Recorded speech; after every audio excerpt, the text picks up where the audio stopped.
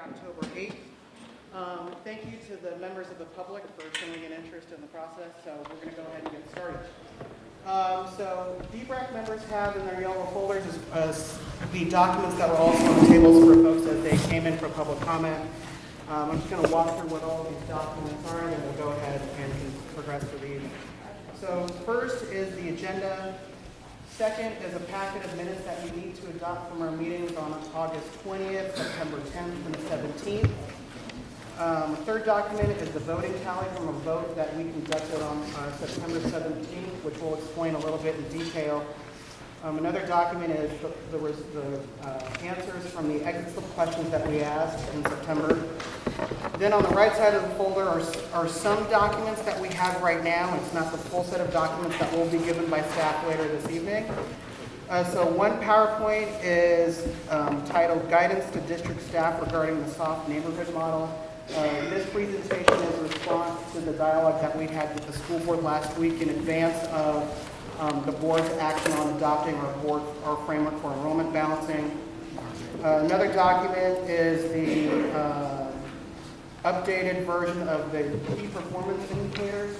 We got a preliminary draft in our meeting in September, but it was clear from the membership at that meeting that we wanted some clearer time to understand what these metrics are, how did our board adopted framework develop these indicators, and we'll get a sense later this evening in terms of how these indicators help us look at potential scenarios in the coming weeks. Additionally, we'll have some marketing and advertising materials that are actually that cover the broad timeline in terms of the community engagement activities and the timeline for D-BRAC's process, and the time that we'll hand over a recommendation to the superintendent and an overview of what the board process for community feedback in January and February will be. And then lastly, that is just in the folder, is one map, which is the current state of our existing system and the school boundaries. Just to clarify, the agenda item that is for 6 o'clock later this evening, when we're going to be talking about the KPIs, but also how to look at a scenario. That particular scenario has not been given to the committee yet, or given to the public. Staff will be giving that to us momentarily when we reach that agenda item. So no one has seen it yet, and I just wanted to make sure that that was the reason, just to clarify that that was not on the table yet for consideration. So lastly, before we... Can you use the microphone? Yes, I will be more than happy.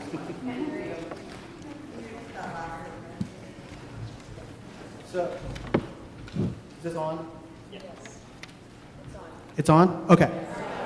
Awesome. Thank you. So the last thing that I think is the most important that I wanted to clarify is that one of our agenda items for this evening is taking a look at the key performance indicators that staff have identified that are based on the enrollment balancing framework that the board adopted on Monday. They have gone ahead and generated a dummy scenario, a scenario that is not under consideration. That map, they will give that formally to us at 6:10 or 6:15 when we start that agenda item. That's why it was not on the tables when you checked in. And additionally, D-BRAC members have not even seen that map, myself included. So once we get to that agenda item, then everyone will receive that map for discussion later this evening.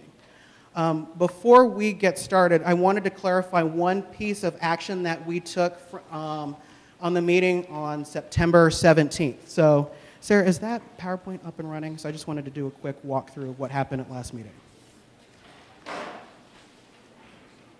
Okay. So as Sarah's queuing that up, one of the things I just wanted to clarify that happened in our meeting on September 17th is that one of the largest questions that has come out throughout this entire process from last November on till September was, how does the boundary review process kind of incorporate other key decisions that the district has to make? For example, the discussion on grade configuration. So we know we have about 25 to 27 schools that are currently configured at K-8 configurations. One of the questions that the communities have been asking us for a while is, how will that kind of a decision timeline be incorporated into our process? So what the district did for what we did on the 17th was we generated 3 options for how the D-BRAC believes it wanted to move forward with that particular question. Option A was that the committee would only look at boundary review scenarios only. We would not take on the question of looking at other enrollment balancing elements like grade configuration. Option B was that as staff generated scenarios for us, that we would that D-BRAC would collaborate with the district to figure out as we're assessing boundaries, we would take a look at how our boundary review framework and our enrollment balancing framework identify the schools for potential reconfiguration and what that reconfiguration would be. And we would assess the different scenarios and more or less say, what are the pros and cons to the different scenarios that the staff have generated for us? Option C was one step further than that, which was we would take a look at all of the scenarios, look at all of the different elements, which includes boundaries and grade configuration. And in addition to that, what we would choose to do is that we would take the scenarios that staff have generated for us, and then we would formally say, based on the scenarios that have been developed, we would say, of those, how many we believe are worthy of consideration for the superintendent to look at in December and January before she officially makes her recommendation to the school board. On the meeting on the 17th, we started a vote. That vote was conducted for about a week and a half. And so what the committee has officially landed on is option C. So what that means is that going forward is that D-BRAC will be partnering with the district to look at all elements of the balancing process, which includes the grade configuration discussion. So I just wanted to clarify that that was a vote that we started on the 17th, and that was the decision that we formally told the superintendent, and that's how we're going to proceed later this fall. So before we move on, Jim, I'm going to hand it over to you to kind of talk about facilitation and our game plan for this evening. Thank you, Jason. My name is Jim Jacks. I'm a facilitator. I work for Oregon Solutions at Portland State University. So we've got a fair number of new faces to the room. So quick show of hands if you've been in this building before. For those of you that haven't, the restrooms are kind of past the elevators around the corner. If there's anybody that needs childcare, we're doing it in that room right there. It does not appear that we need that. So a couple of things.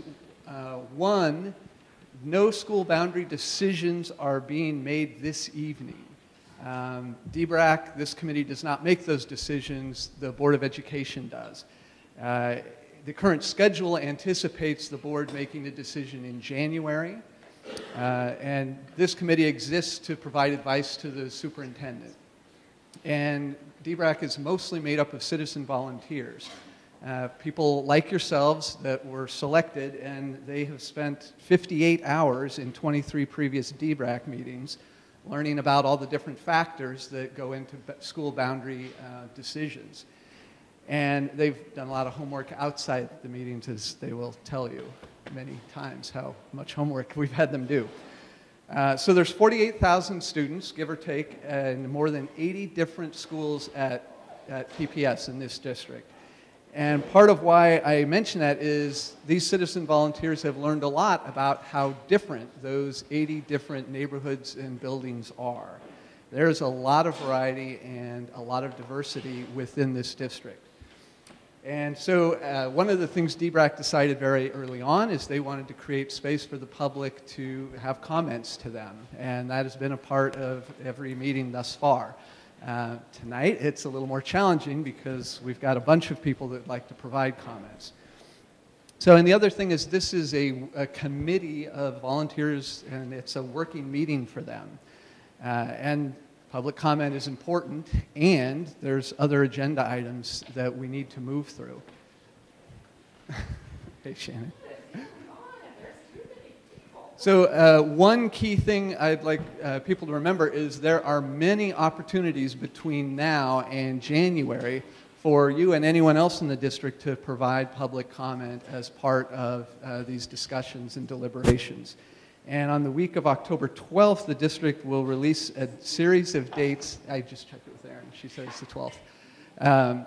They will release a series of dates about different community forums all over the district that are based on boundaries. And there'll be a lot of information available about those forums, when and where they are, and how you can engage in that. So one of the other... So I want to talk about our public involvement process at this point. So if you want to verbally share your thoughts with D-BRAC tonight, you have filled out a comment card, and I have them here. And it may be during the course of the meeting that you hear something that you would like to comment on or provide some thoughts or feedback about. grab one of the sheets, fill it out, and give it to Monine. Monine, can you raise your hand? She's right there. So if there's something that you hear at 7:50 that you want to comment about, write it down and give it to Monine, and that'll be part of the D-BRAC record. So a couple other things. As a working committee of citizen volunteers, it's important that respectful behavior is expected and appreciated. And especially for a large crowd, some of you are very competent public speakers, very comfortable doing that, and some of you are not. And you all have your own thoughts and opinions that you want to share, and that's part of what this is for. And individual schools, individual neighborhoods can be very different, and D-BRAC has heard a variety of opinions before, and it's likely we'll continue to hear a variety of opinions. And this needs to be a safe place for everyone to share their different opinions. So the difficulty is we have about 15 or 16 people that want to make some comments. And Jason agreed to extend the public comment period time. And what I have is I have a timer. It's 1 minute. There's about 15 or 16 of us. Each of you will have 1 minute. And what I'd like to do is have people come up and just kind of form a line in the middle here and come to the mic. I'll call your name, and I'll be sitting right here, and I'll have the timer. And you've got about a minute. And thank you. Looks like one more. And you'll have about a minute. And remember, this is not your last chance. This is like the first chance of 50 that you'll have between now and whatever decision the board makes in January. So I'm delighted that you're here. You care about your kids. You care about the community. You could be doing something else with your Thursday night. And the good news is we have a committee full of citizens who have volunteered a lot of Thursday nights since November of last year, trying to educate themselves about complicated and complex topics. So, all right, so at this point, I'm going to call about the first 5 names, and if you can come up and just kind of make a row here in the aisle. And I apologize if I mispronounce your name. Anthony Droga, Stephen Liang, Hannah Lee, and Cheryl Langford. Anthony, please. Oh, and if you have something you want me to hand out to the committee, just hand it to me. All right, go ahead. I have 2 questions.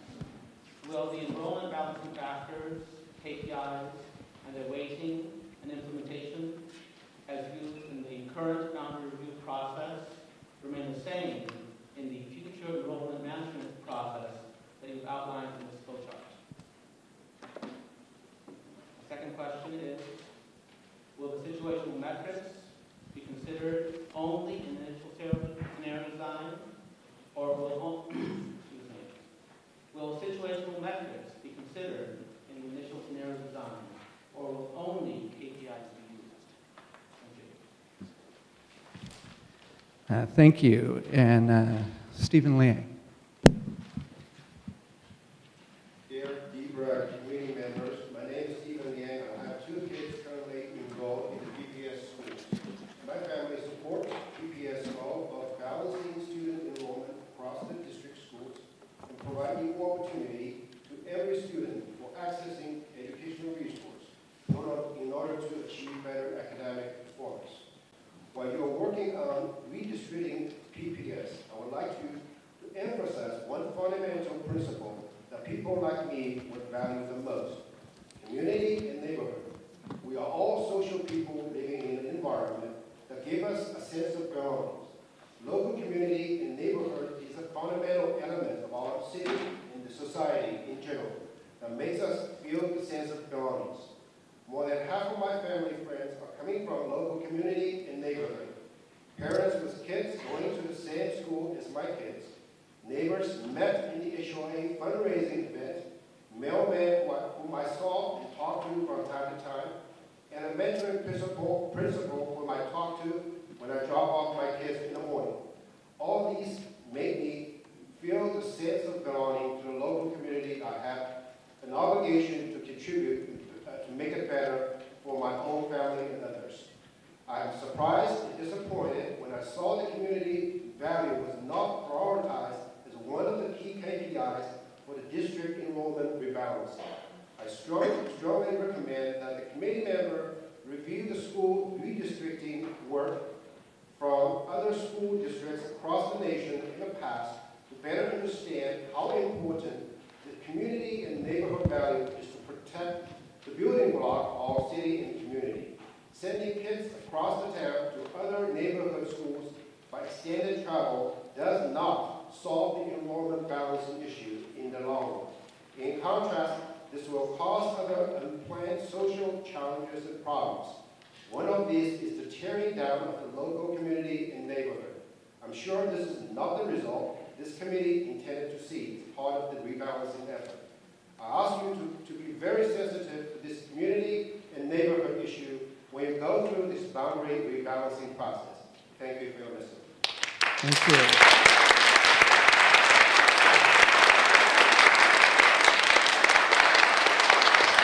So, Hannah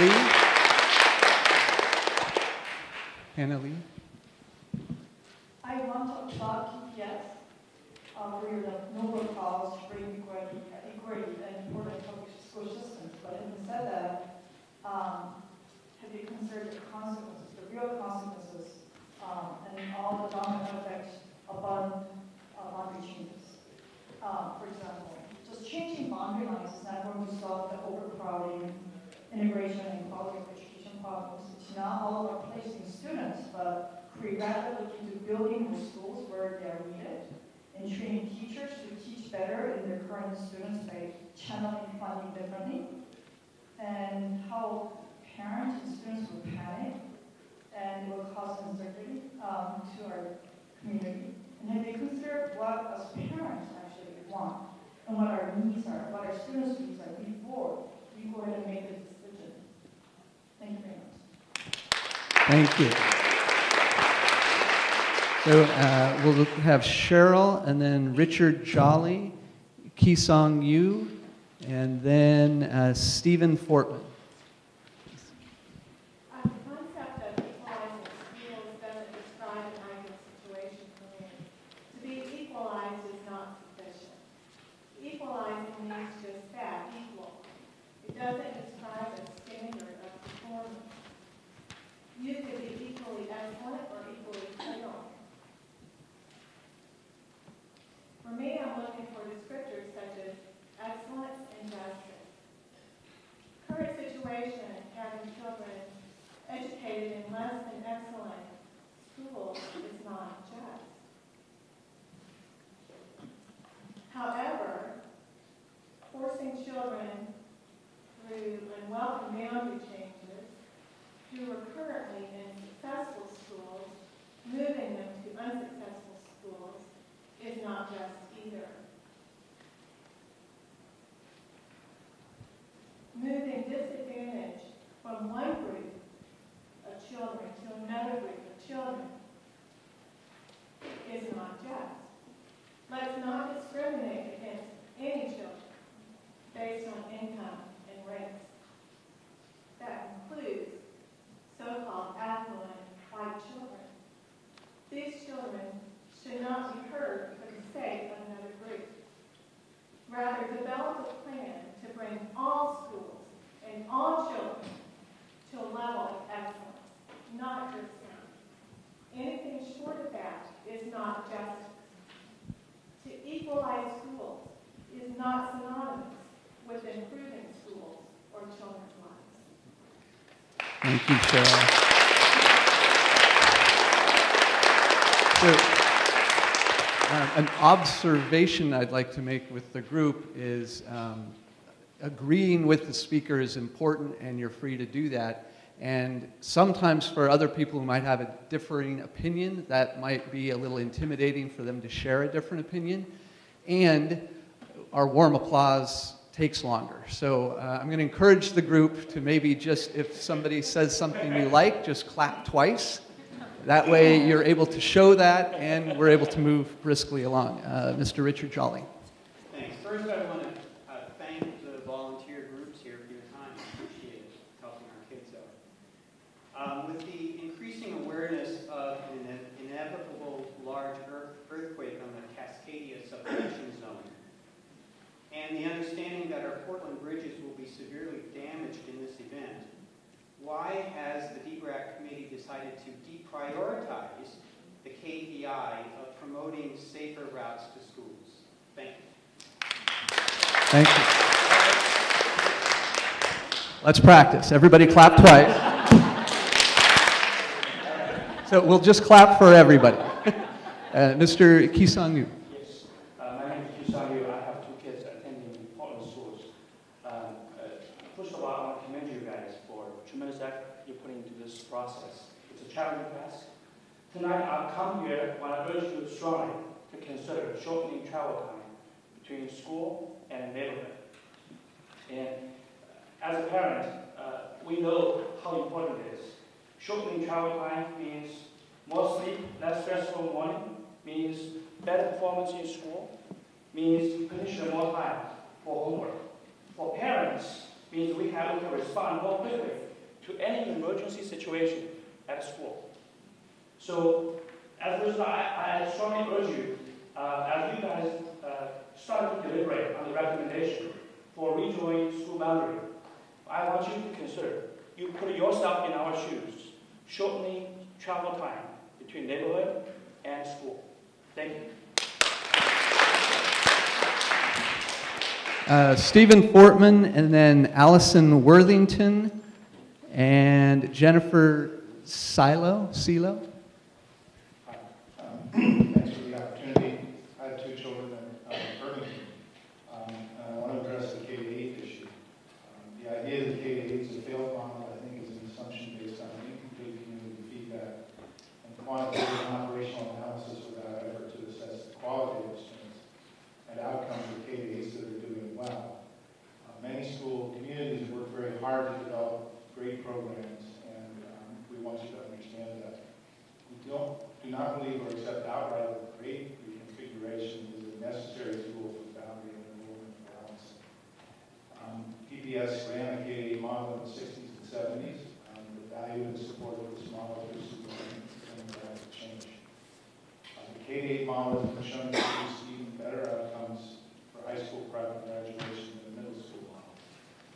So families should perhaps be able to decide what's a better fit for their own students. The K-8 neighborhood school model teaches community engagement, stewardship of younger community members, and accountability for behavioral expectations. Many K-8 teachers and staff believe the model is more conducive to meeting individual student needs. And finally, the implementation of any boundary configuration changes have to take responsibility for the time and the potential impact for displacing students that will again be moved between high school sites through the reconstructions. Social, developmental, and academic needs of kids in grades 6 to 8 deserve a thoughtful and well-managed process, unlike what happened 10 years ago when the K-8 model was put in place. Allison. Thank you. Hi, my name is Allison Worthington. I have two children and they attend Beverly Cleary School. I'm here tonight on behalf of our school community, hoping for a resolution to our current three-campus situation due to overcrowding.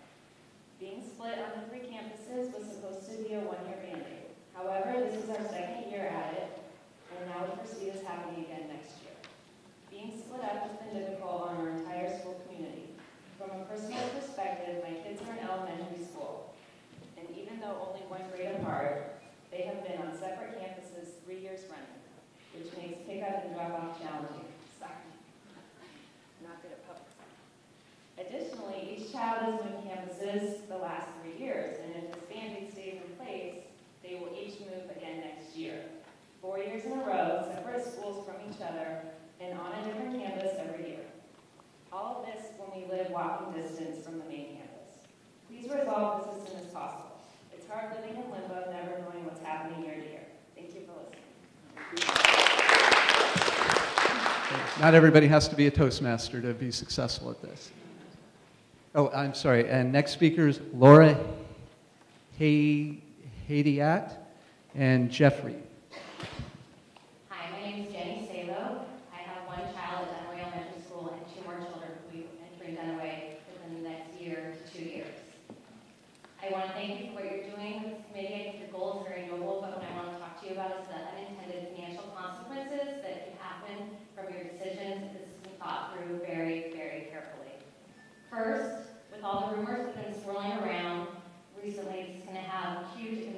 until the data comes out and the boundaries have been decided on foundation giving to the schools this year. There are a lot of schools in Portland Public Schools who give a lot to their foundations that support not only teaching positions in their schools, but a third of those foundation funds are given to the All Hands Raise Fund, which goes to other schools in Portland Public Schools that don't have the means to raise their own funds.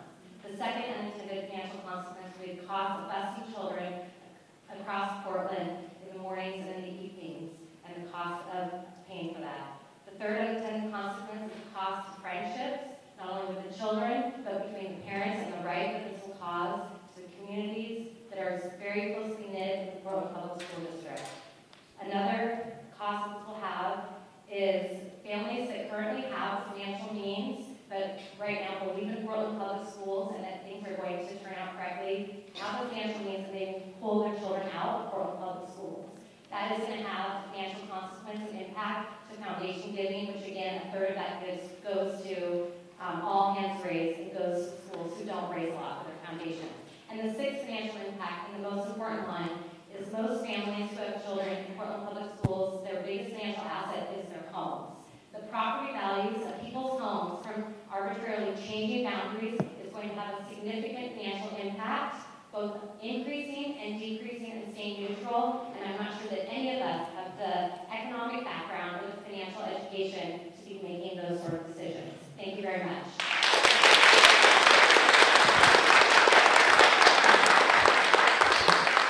So, Layla? Yeah. Dear members of the committee, I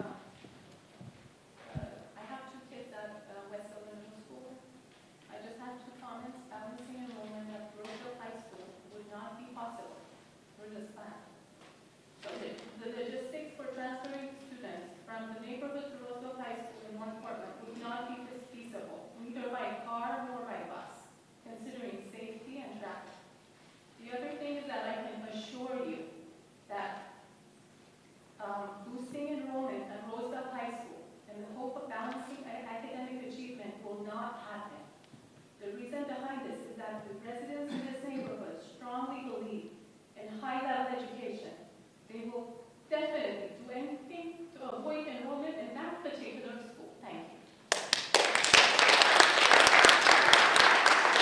Thank you. Mr. Jeffrey. Jeff, yeah. So first of all, good evening. Thank you, everybody, for taking the time. I think we can all agree this is an incredibly difficult topic. I think you're just starting to see the emotions that are coming into play. So I'll try to be brief. Basically, there's 4 points I wanted to make. One, I do think that we need to absolutely factor in the concepts of natural disasters into the rebalancing. I've lived through 2 massive earthquakes in Northridge, personally. I have lived through the Bay Bridge earthquake, personally. I know what it's not like to be able to get to my parents and have to stay at school. And I want to make sure and ensure that the district is ready to provide the care 24/7 until I can get to my kids. I guarantee I can walk from my house to anywhere on that side of the river and get to my kids in a day. The second piece I really want to bring up to everybody here is to ensure the consistency of the special educational programs that have been put into place. Very specifically, the only thing that has been consistent for my 2 kids at Skyline, so I forgot, I did not say where I'm from. I'm from the rural community of Skyline. The one thing that has been consistent through incredibly difficult situations, I think everybody knows what those are, has been the IB program. My kids buy into the IB program. They enforce those concepts into their everyday activities. And I want to ensure that they have the ability, as they move through high school, to continue those pieces on. The last piece that I did want to bring up to everybody else was, of course, timelines, and that's it. I'll be done. We've already slipped 2 weeks on the proposed boundaries. Please take a very deep thought on making sure that you're extending time for communities to review the plans. The most important part about these meetings is to remove the emotion. If you allow people to take time, plan to work together as a community, please extend this out so we can prepare logical, well-founded arguments that certainly are not focused on attacking. So thank you for the time. Thank you.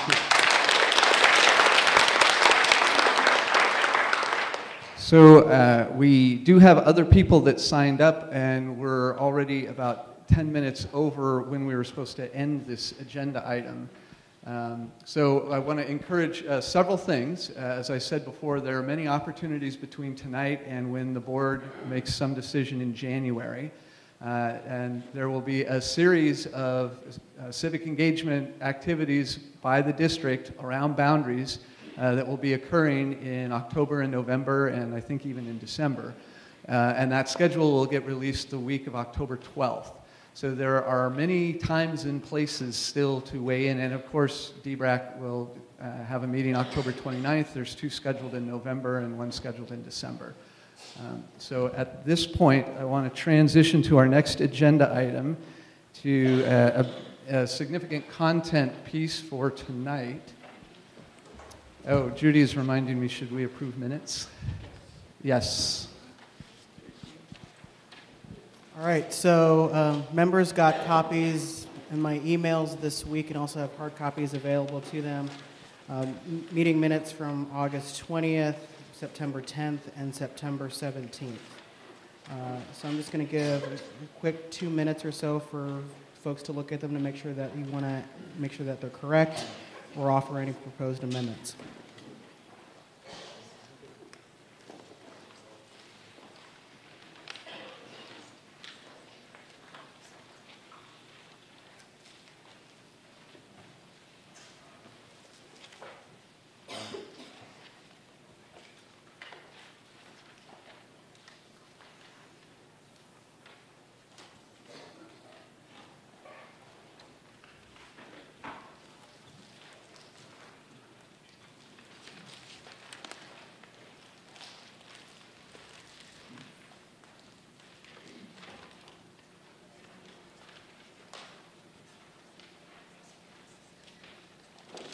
And when members are done, if you could either put your name card standing up or raise a green card so I know that you're done, that would be helpful.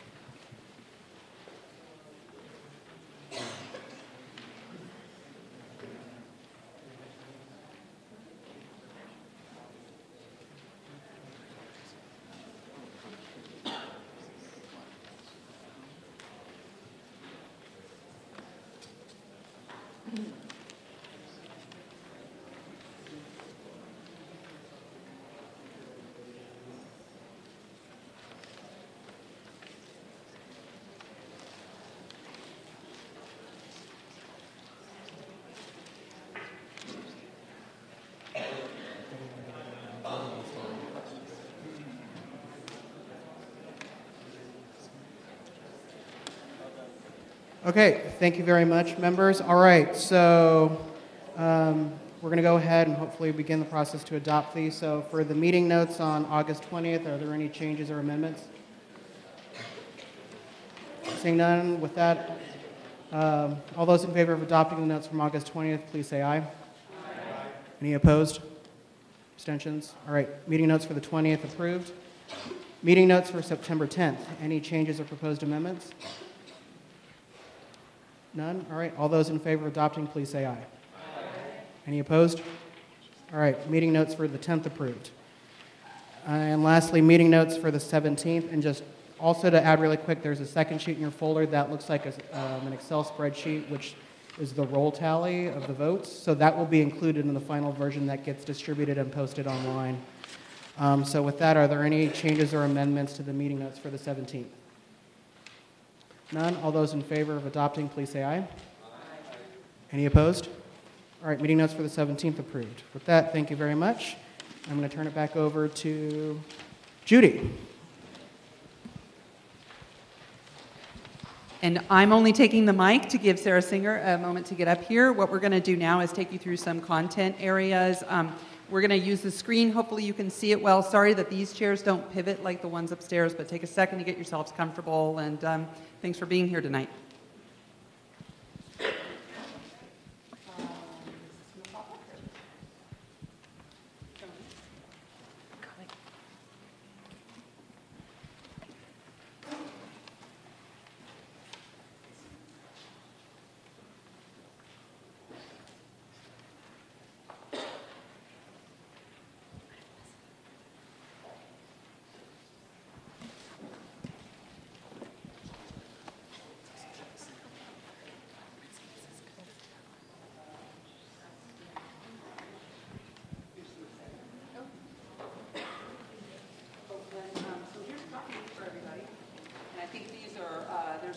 circulating amongst the advocates. Thanks, Sasha.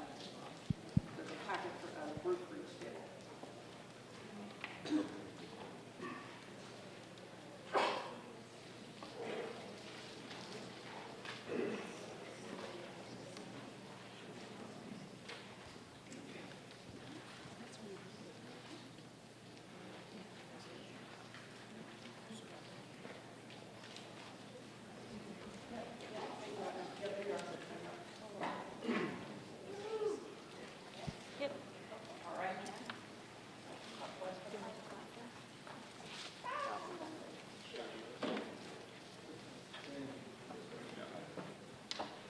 Thank you, Judy. Okay, so my name is Sarah Singer. I'm a Senior Director of System Planning and Performance. And with me is also Sean Helm. And Sean Helm is a Senior Manager in our department and also one of the technical leads on this project. Oops. Okay, so what I'm going to do is talk in very concrete terms tonight about what is a scenario. So we've sort of told you what a scenario is in the abstract, but I'm going to show you some pictures of what is literally our ideas of what are in a scenario. I'm also going to present draft key performance indicators, and so these are the measures that we will use to assess those scenarios. And then we are looking for feedback on a couple of things. The key performance indicators, is as we know, they're still in draft form. And then the other piece, and this is really important because I've done this for quite a while, and one of the things that I have learned is you have the technical side of these projects, and that's the production of the numbers and making sure the analysis is right. And then you have to be able to package and communicate all of that analysis, which can be incredibly complex. And so what we were doing tonight is I want to get feedback literally on the packaging of how we've communicated some pretty complicated concepts. And then lastly, we're going to review what we've called a sample or a dummy scenario, and Judy Brennan's going to walk through that. So that's what we're doing. Yep. So as she's talking about our chance to give feedback on how the packaging is going to be for the scenarios, as you all know, you've got public comment cards, so if there's anything in terms of how to read the scenario that just doesn't make sense or ways that we could help explain this data better to families in a couple of weeks, write that down and indicate it on the card so we can take that back to staff so they can hopefully incorporate it. That would be really helpful for us. Thanks, Jason. Okay, so what's a scenario? So we have, so scenarios are plans for adjusting enrollment so that in the coming years we can manage the growth that we know is coming and that we can ensure program access for all of our students will help us to ensure excellent schools. These scenarios take into account enrollment forecasts, and they are based on D-BRAC's values framework and current policy, so current board policy and administrative directive. So in terms of what you might expect to see in a scenario, one of the things that, as we were thinking through how to report this information, one of the challenges that we came across is that there's a lot of variables here. So if you think about what could change, you could have boundaries changing at the K-5 level, you could have assignments changing at the 6-8 level, you could have assignments changing at the high school level. You could have other things changing as well. And so what this can do is it can be very complicated to actually process. The human brain might have trouble sort of processing that many changes on one map. So what we have thought of in terms of a package, when relevant, is to actually do sort of 3 different maps. So you would have a map with only K-5 changes outlined, and then only 6-8 changes, and then potentially high school, and then eventually a map with all of the changes. So that's just to sort of help people be able to access this information better. So that would be in a scenario. The other thing that needs to be in a scenario is what happens to individual schools. So you want to know what happens to X school in very specific terms. And so we have to produce maps for every single school for all of the scenarios. So if there's 4 scenarios produced, let's say that there's 70 schools impacted, that would be 280 maps needing to be produced. So as you can see, there's a lot that goes into building a scenario. We envision that being sort of a web-based product as opposed to a big booklet. We also have these, what we're calling story maps, and this is on our website right now, actually. But some people learn better through sort of narrative. They want complete sentences. And so what you can find on our website right now is versions of these story maps. But as the process continues, we will add our scenarios to these, what we call story maps. And so there'll be like verbiage that goes along with the maps, and it explains the changes. Okay, and so also in a scenario, we have what we call key performance indicators. And so these are the most these are the critical metrics to assess scenarios. And KPIs we believe that good KPIs should be able to be comparable across scenarios. So we're using some sort of consistent measurement, that they're relevant to our current context, that they're possible to generate repeatedly, and that the output that they generate is accurate, and that they're few in number, that we don't have 90 of these because that's very difficult for people to process, and that they're accessible to the general public, meaning that people can understand them. So we don't have something that's too difficult or too complicated for people to process. So that's what's in a scenario, at least in our minds. We're open to feedback. So that would be, again, system-level maps. It would be individual school maps. It would be key performance indicators. And then this last piece, I'm just calling other analysis, but we're going to need to have some sort of reporting mechanism to compare scenarios across each other. So we're going to need that. Just to reiterate, completion of actual scenarios is still in process. So tonight, again, this is all a dummy scenario. It's a sample scenario. And the stuff that we hand out around the packaging is also, we're literally testing it to see, does this make sense? Does this read okay to you? Can you, as an important body in this process, do you feel that you can understand this information so that you can make a recommendation? Okay, so that was my summary of what's in a scenario in the most concrete way I can make it. I'm going to go in depth now on the topic of key performance indicators. And so I think there's been some questions about this, how were they developed? How did we come up with them? And so I'm going to talk a little bit about that. So the first thing to note is that they are aligned to board policy and the current administrative directive. So I want to be really specific about this. So the board already has an existing policy. It's 4.10.045-P, student assignment to neighborhood schools. So this is an existing policy, and that's sort of it's kind of brushstrokes. It's the what of student assignment. But then the staff has to take that, PPS staff have to take that policy, and we have to sort of make that work. We have to implement that. And that's the how. And we do that through something called an administrative directive. And so this administrative directive is based off that policy. So we looked at that when we developed these KPIs. And then the next thing that happened, and you all probably remember this, but in your D-BRAC values framework, you looked at these policies. And you made some edits to them.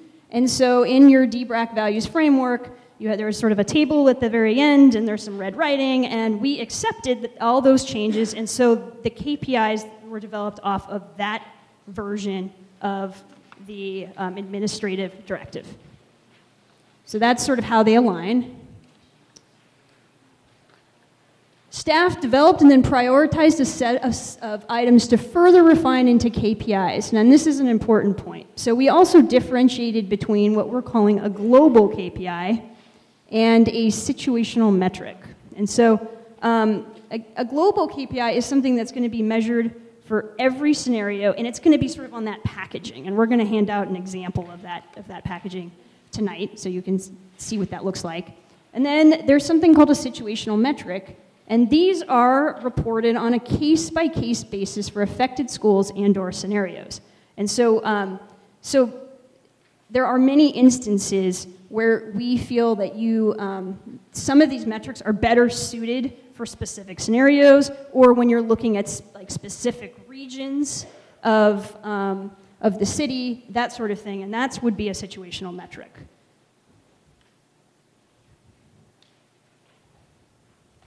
Okay, so what I'm going to do, actually I'm going to back up for a second. So you have in your folders, I'm going to grab this if that's okay, this is a detailed document, and you saw a version of this last time. This has been updated based on some feedback, and this lists what's a global KPI, what's a situational metric, and then it also defines for you in greater detail how some of those either situational metrics or KPIs are derived, okay? So, and what I'm gonna do now is tell you which KPIs staff sort of recommends to be global or globalized. So the first one is all neighborhood schools operate with at least 2 sections per grade level. So what we know is that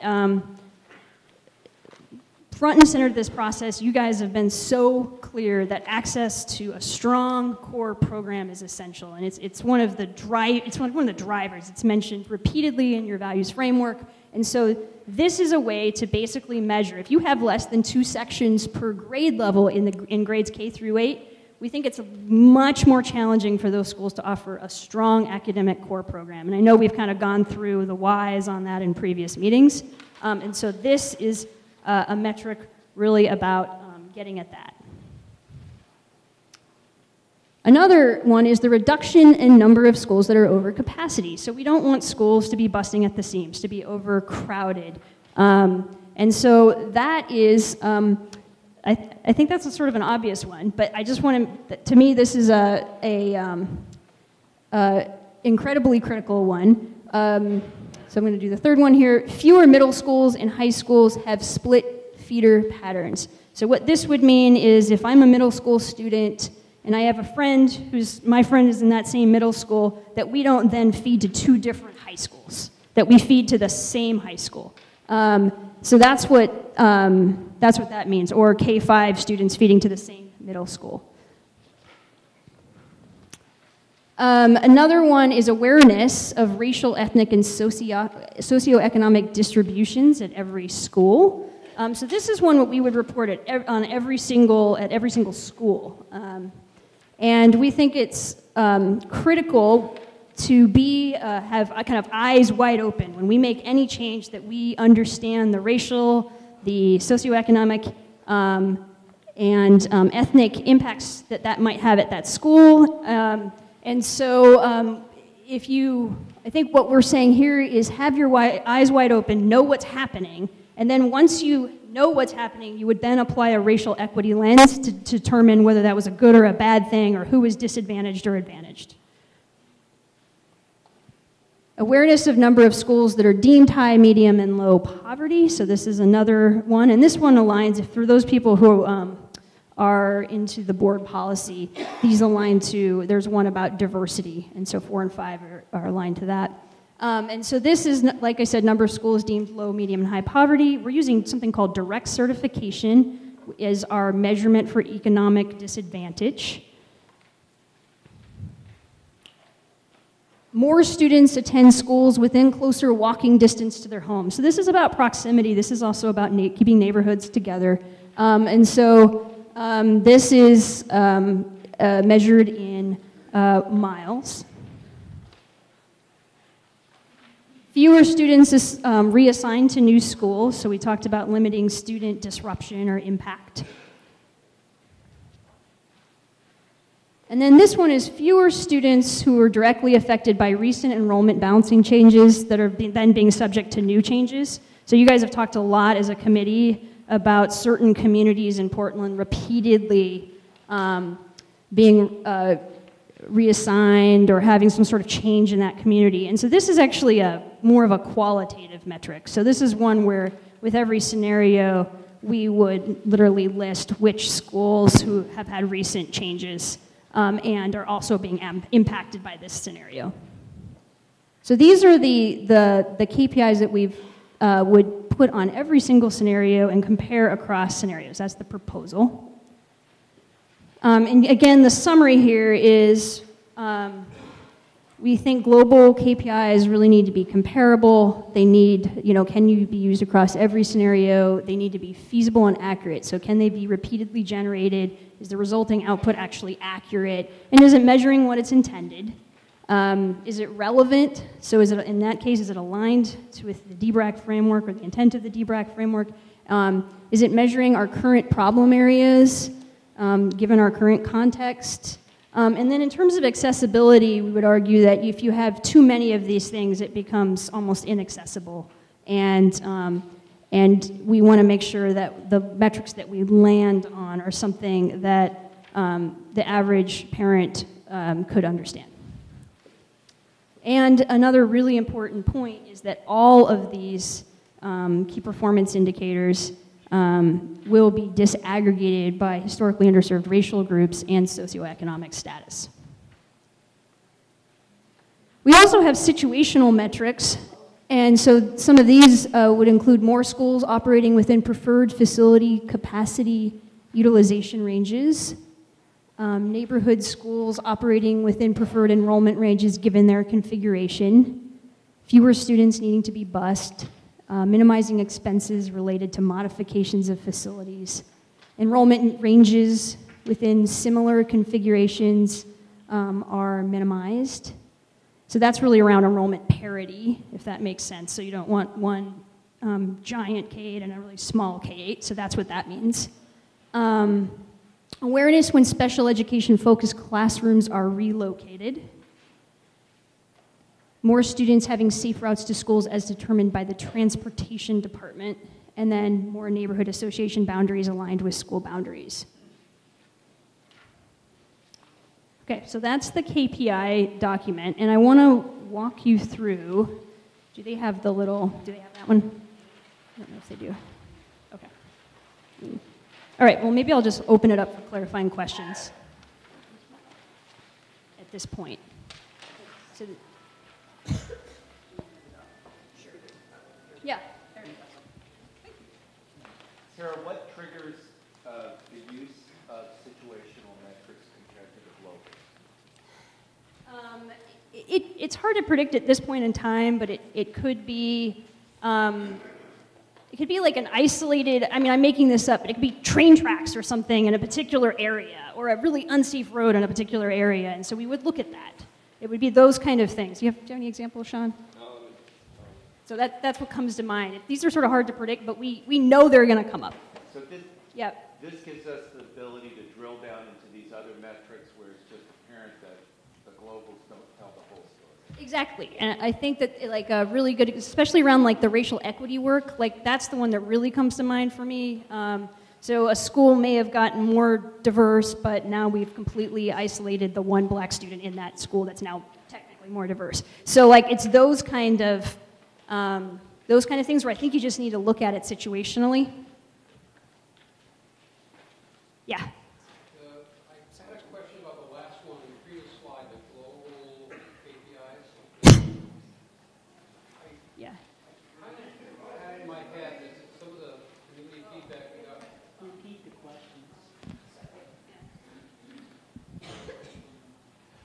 I had it in my head that some of the community feedback we got, that some of these communities that were affected more recently by some of these changes weren't happy about those changes and really would welcome more changes if they went in a different direction. So I'm not sure if number 8 really is something, it's certainly something we want to think about. Yeah, I think that's really good feedback. What's like, you're absolutely right on that. I think maybe just we might change that to be, say, awareness. It's similar to what we've done to 4 and 5. And then once you're aware of those changes, then you can assess whether it's a good or bad thing. So that's great. That's great. Excuse me, but could you repeat the question, please? Because we didn't hear the question. Yeah, so he wanted to know, he had a question about number 8 here, fewer students who were directly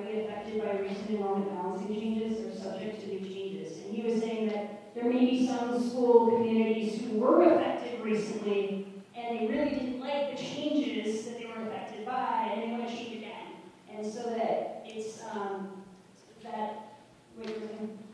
That was exactly it. I don't think that's necessarily a global KPI the way it's written. correct. And so there was a recommendation to change it to, instead of saying, I suggested, instead of saying fewer students, more about awareness of when changes happen to specific school communities.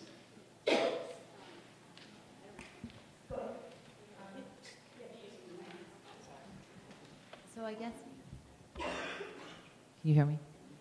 So this isn't really a question, but more of a comment. So I see the first KPI, schools operate with at least 2 sections per grade level, and I completely understand what that means. I think, Sarah, your presentation about how schools, the percentage of schools or what school configuration allows the individual schools to operate only using their core funding. I'm not exactly sure of the language you used, but I think it would be really interesting to know in the different scenarios how many of the schools are able to do that in each scenario so that they can, I don't know if this is possible, but so that we're sure, you said that this is like one of these core equity metric understanding, and so I just didn't know, I know it's related to that, but I don't know that it aligns. I don't know if it's possible and meets your other criteria, but I think it would be interesting to understand, you know, as we change, how many of these schools have the capacity from a numbers perspective to meet that objective that you outlined. Does that make sense? Yes, completely. Okay.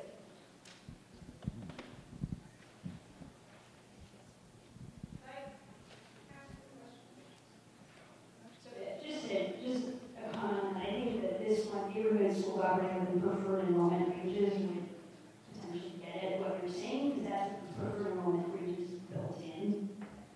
It's something we could consider.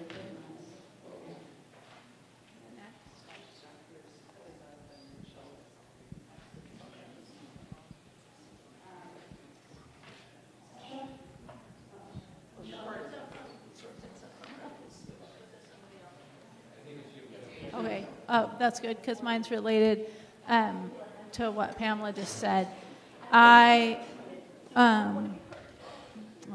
Should I wait? Okay. Back in a couple meetings ago when you presented the enrollment ranges and the section information, I'm just wondering why you picked the 2 versus the 3 sections, because the 3 sections I thought you had said was the more robust way to weather enrollment fluctuations. And I just wondered. We could do both. We chose, there's not very many schools can do their sections, that's part of it. But we're open to feedback on that. So, that's for the group.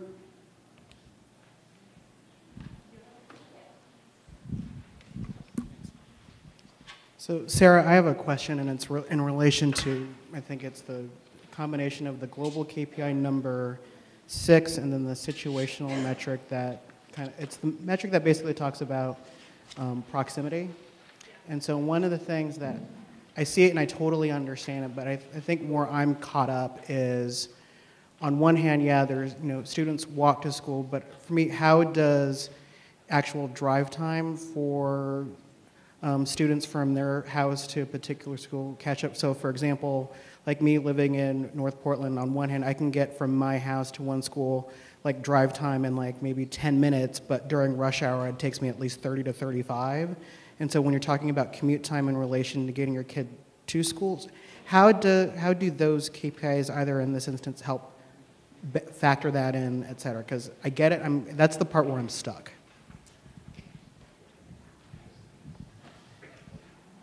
So currently what we're doing is that we calculated the walk time, or in walk distance between every block and every school, and then we're using that as a metric right now. We could potentially go back and do something else, like do a drive time analysis,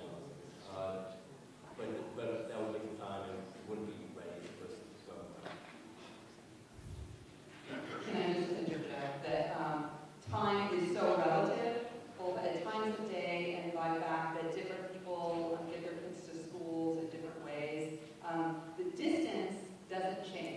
What people do with that distance is extremely situational. So we're starting with distance because we believe that that's universal. There may be certain places where when we really get down to a certain kind of change, time is a critical factor. That's an example of where we can dig deeper to check on an individual type of change. And I would just add one more thing. When we did high school system design, we initially did look at time as a key metric, and it did some really interesting things to the maps because of we actually used like TriMet time, and it actually resulted in nonsensical maps. So.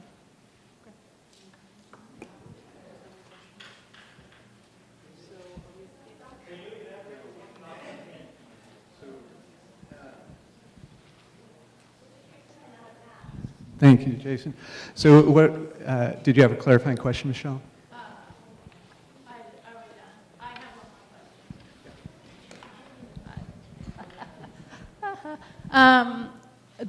My question was about also the global KPI. Oh, good, you moved it back. Number 2. Are we going to track the schools that are under capacity? You have a reduction in the number of schools that are over capacity, but what about the ones?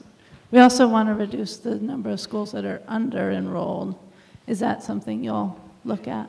So we have that as a situational metric. I will say we think that if you're below 2 sections per grade, there's a good chance you're going to be under-enrolled. Not necessarily, but a good chance. So there is that. And it's also pretty difficult to land at a number, like a capacity utilization percentage that people can agree to that equals under-enrollment. So there was sort of some challenges with defining that. So that's why we think that if you take the 2 sections per grade, you at least get at part of that.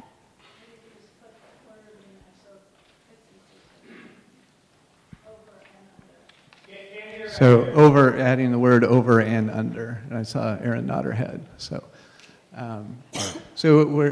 Judy? And would you just note that I just wanted the committee to understand that. So Erin Barnett is taking detailed notes on all of your comments because we really do think this is a great opportunity for us to improve the product. So thank you. So we're at the stage for Michael. So what's coming next is committee feedback, warm feedback for positive things, and then we'll do cool feedback for concerns. Is this a feedback piece or a clarifying question piece? I want to comment on Michelle's previous. So let's. My opinion is if we have enough kids to have the educational model we're looking for, which is the 2 and ideally 3 sections per grade, and we have buildings that can satisfy that. I would be worried if we were over capacity because then you have a building problem. If you have some that are under capacity, I don't think that's a problem. I think that's an opportunity if we have a problem somewhere else, and we may want to keep an eye on it, but I don't think it's a KPI that it's not a key performance indicator that indicates a problem. If we have enough kids for our core program and we have plenty of space, that's not a problem. If we have enough kids and we don't have enough space, then that really is a problem. So I think that's the way to look at that. Yep, thank you. Which I think is what we're trying to actually get at up here. So that's sort of how it's written, what you just said. Okay. So if y'all have feedback at all, go ahead and put your cards up so that we can, obviously we have still a lot to do tonight, but just feedback on the KPIs. Warm feedback. What do you like? What's working for you? What are you glad that you see? Committee members? Positive, warm comments? Oh, green cards are lovely too, if you just generally think you're... I mean, if you feel like this is going in the right track, generally speaking, go ahead and put up a green card. If you think it is going on the wrong track, put up a red card. And if you have some questions and concerns, maybe put up a yellow card. Green, right track, red, wrong track, yellow, some questions and concerns. So I want to check in quick with the 3 yellows, starting with Jason. So I go back to my original comment on the drive time, the distance, and I guess one of the things I'm wondering is, I guess in terms of trying to reduce the amount of walk time, et cetera, the one thing I'm wondering is, I guess when you're generating your scenarios, I guess I'm getting very technical here, which is, are you putting in things like a child should have to walk no more than X blocks, or a family should have to drive no more than X miles? Is that an appropriate ask? Or I guess that's the one thing that I guess I'm leaving a little unclear. And I guess it's the person who drove and bused to school for a number of years. It's just what I'm wondering. Alice. I don't really have a concern per se. I guess for me it would be good to spend a little bit of time talking with a group here before giving feedback, because I feel like I would welcome that process time.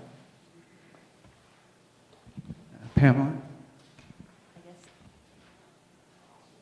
I think I just want, maybe I'm reiterating, but this idea of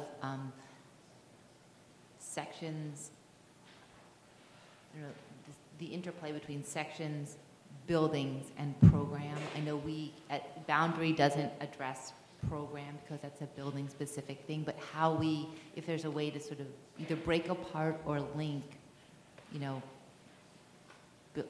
sections, which is an indicator of funding essentially, right? So how programs, how will this impact the robustness of the potential program offering? And I don't know how you create a KPI out of that, but if there's an ability to do that, I think it would be helpful. I think there is through, I mean, I think we can track like 3-section K-8s, 2-section K-8s. We can look at how many, because those roughly correlate with having that core program that we've talked about. Or we can use those preferred enrollment ranges. So we said specifically if you're in an enrollment range and you're a K-8 of between 330 and 360, we think you're going to have a better chance of being able to provide that core program. And at K-8, I don't have them memorized off the top of my head, but there was an enrollment range that way. And that's a situational metric, but we could elevate it and we could report it on as a global basis if is that kind of what you're saying? It's more to make it clear to the end user that those things tie, right? It's not that the KPIs aren't embedded in them and they don't result in that outcome, but in general, people may not be aware that this number translates to Y, or this many sections translate to Y. So if there's a way to, you would ask for like presentation, feedback, elucidation. That's, I think, the piece that for me is missing. Is not that they're not embedded here from a technical perspective, but they may not be transparent as we go through the process. So if there was a header that said sufficient enrollment to support core program? Okay. Yep. That's good, because that's what it says. Michelle, then Maxine. I think I'm, again, having the same thing as Pamela. So that the KPIs are really pulled right out of the administrative directive, which is part of the framework, and they are very technical, and they are kind of a one-to-one match with that, which is good, but I'm trying to think of, well, I am thinking of non-administrative directive language types of things we might be concerned about that are broader, like, is this a stable system, or is this a good way to manage growth? How well is it doing, and sort of these big picture ideas.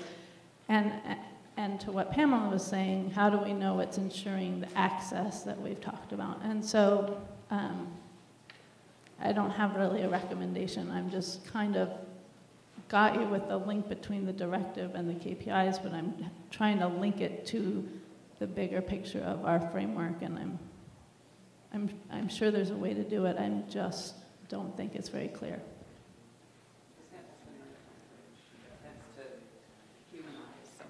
So I'll just say that we're going to be showing you the sample scenario in a moment, and we've been working really closely with the comms team, including people right behind you there, to help humanize these concepts. Okay. When you get a look at that, let's come back to whether that helps address your question. I know Maxine. Maxine. Thank you. Looking at number 5, no, number 4 and number 5, and it talks about awareness. And I just need to know, how is awareness an indicator? What action happens beyond being aware? Somebody asked that question already?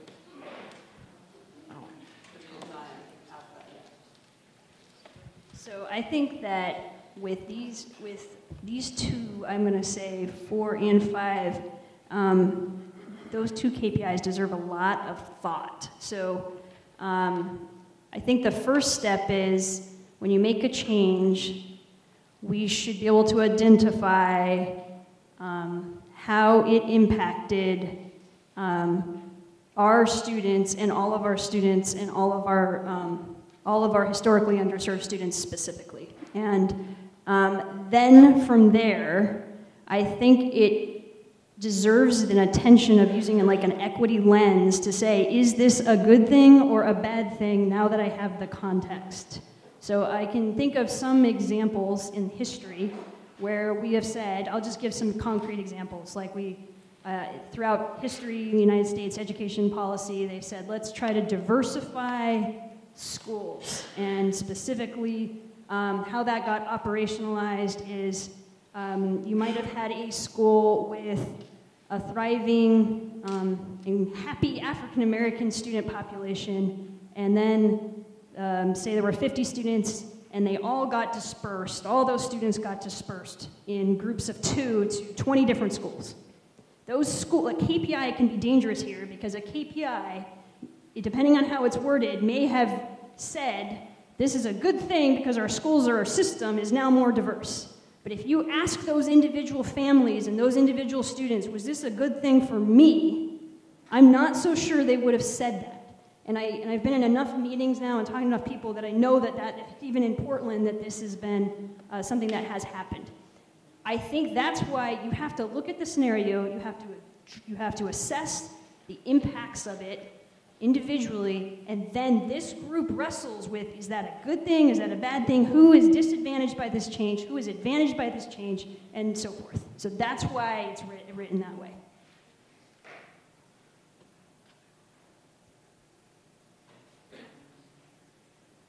But it's not active. It's not any action associated with it. Like knowing something. Why do I want to know it?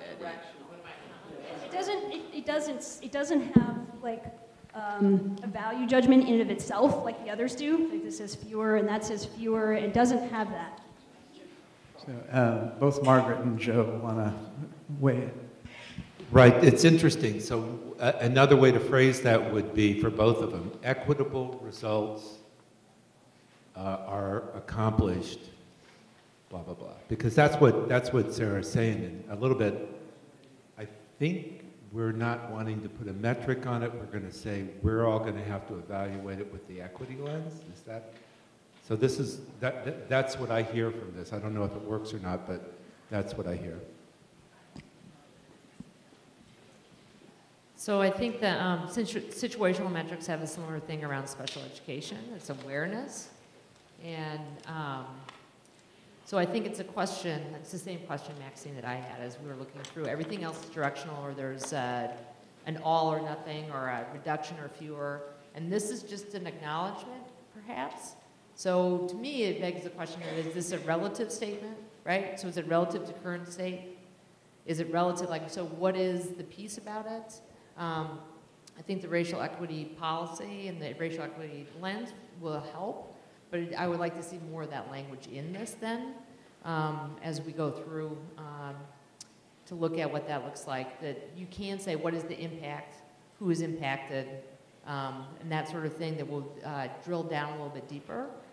It may make for too many global KPIs, I don't know, but it's the part of it being soft. I guess the concern I have is that it becomes a judgment, right? And so this is part of, it feels different in a quantitative way if it's much more qualitative, and it's just awareness. So I don't know, it'd be helpful if there's a little more framework around that. Hector and then Alice. So first of all, I think a qualitative measurement is not a bad idea. And I think you can make it actionable if you do put in language what you will do with that awareness. Awareness of, so that. So I think we can make it an actionable item. Because awareness is, gee, it's nice to know. But if you say, so that we can then. And to me, these two do not lend themselves to technical solutions. You need to have conversations, and the racial equity lens is actually a series of questions that puts you in conversations with the people impacted and by the communities that are impacted.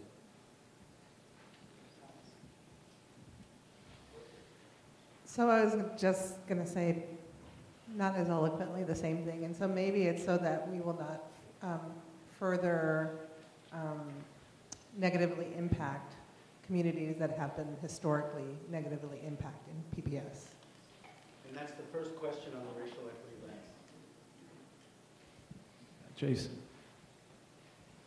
So I wanted to follow up on Margaret's comment on the situational metric when it's talking about awareness when special education focused classrooms are relocated.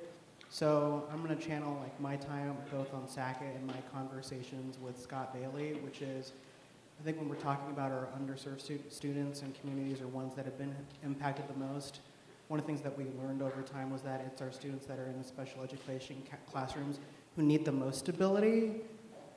To me, that language suggests that like, you're setting it up for if they're going to be relocated again. So for me, in communities where we're trying to add stability when they need it to try and improve their chances for success, I mean, the language to me isn't strong enough. I'd like to find a way to something like we're minimizing the number of classrooms that may be displaced, something like that,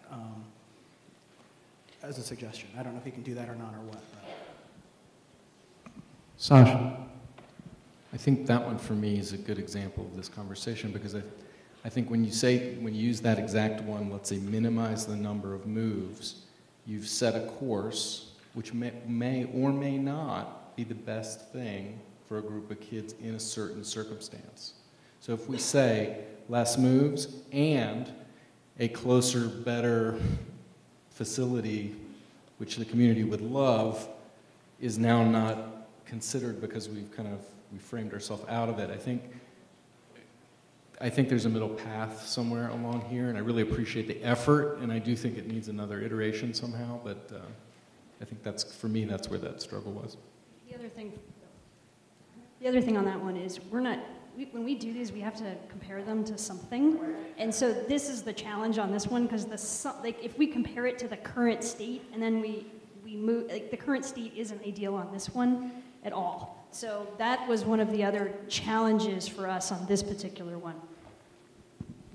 Yeah, I think this one would really lend itself to the same approach that Hector suggested on the previous one. It's awareness so that we can minimize negative impacts on this particular population. I think might be a good way to address that.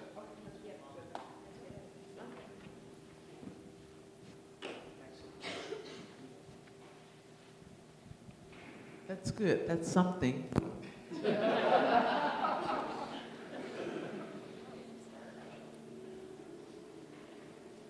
Other comments, concerns before we move forward? Okay, so is that all right? I'm going to hand it to Judy Brennan.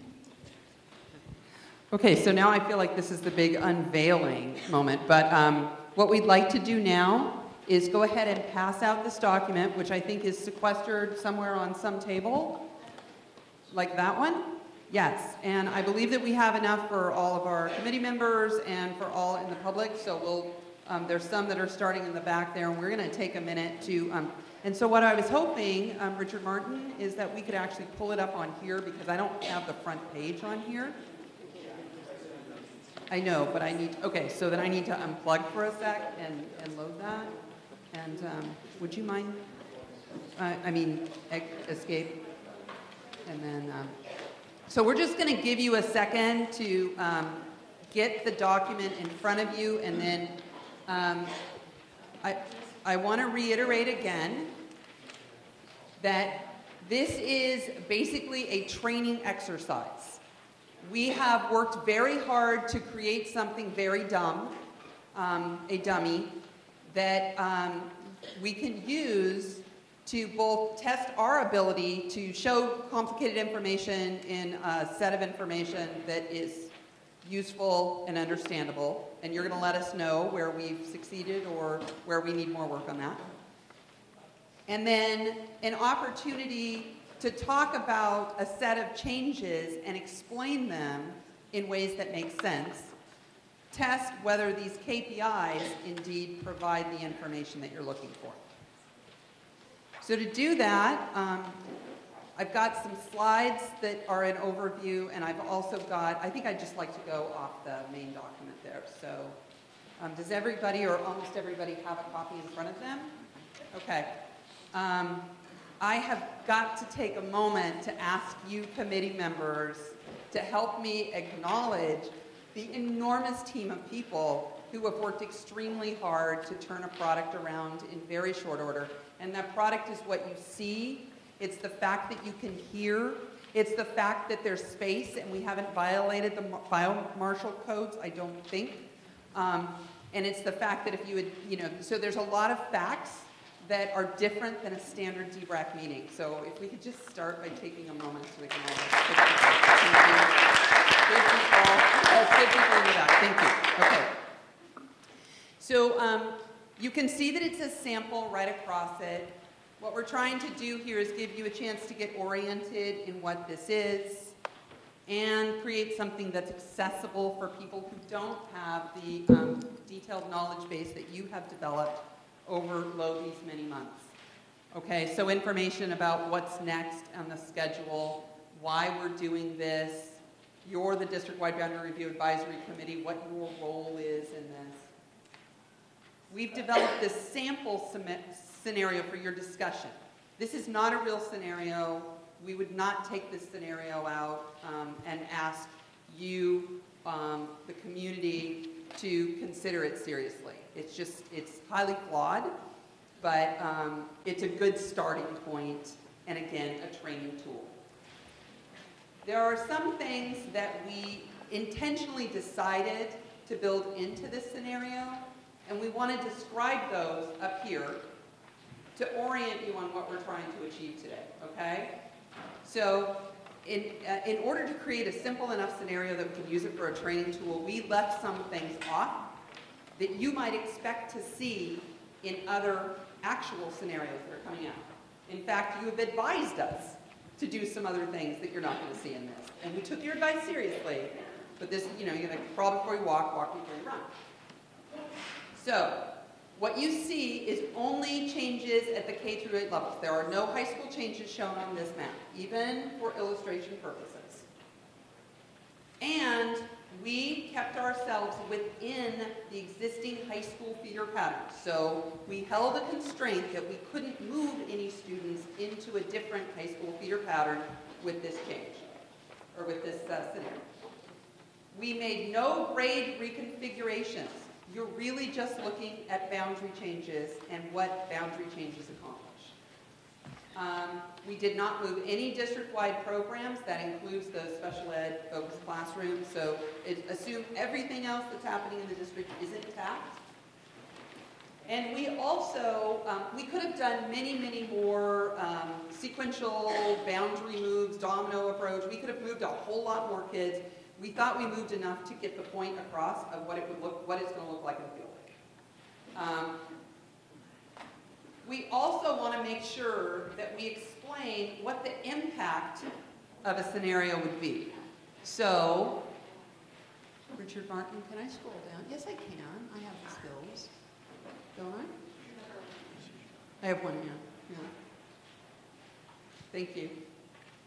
Okay, so in the center here, this is, and this gets to the point that was raised earlier about humanizing what some of these impacts are. We are committed to offering a statement at the front of what we think this accomplishes. Now, it's up to interpretation whether we actually meet this or whether it does something else. But just to ground people in what we think this is. So in this case, we've written that this sample scenario does not relieve overutilization or under-enrollment at a significant number of schools. We have heard you say through your document and through your meetings, right-sizing schools is a high priority for this district. I am sorry to say that our first attempt has not accomplished that. And it's partly because there's a limit to what you can do in the constraints that we set.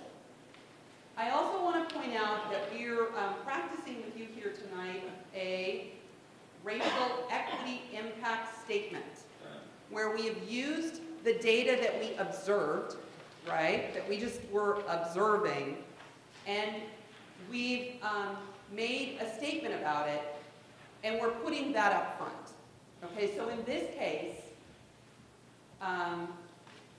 right now there are 31% of our students in historically underserved racial groups are attending schools at the K level with fewer than 2 sections per grade level.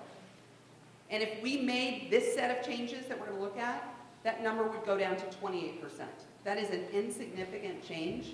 And since we know under-enrollment is one of our, is an equity issue because it means kids may struggle to have access to core programs, we think this is an insufficient study. It does help with over-enrollment, right? So we accomplished some improvements with our over-enrolled schools, but this is a concern that we want to put front and center.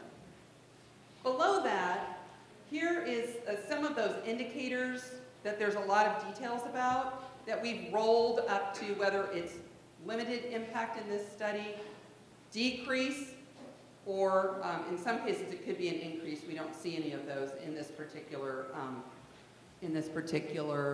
yes please, model. Okay. I think that's probably the whole page, right? So over here on the right side, we've described just a quick view of what changes in this scenario. So that when you go to the map, you'll see this list again. But essentially, this is what we did. We used boundary changes within existing high school feeder patterns to try and address places where under-enrollment and over-enrollment existed. And we were somewhat successful, but we weren't as successful as we'd like to be. So now, I'm going to turn to the map, if I can.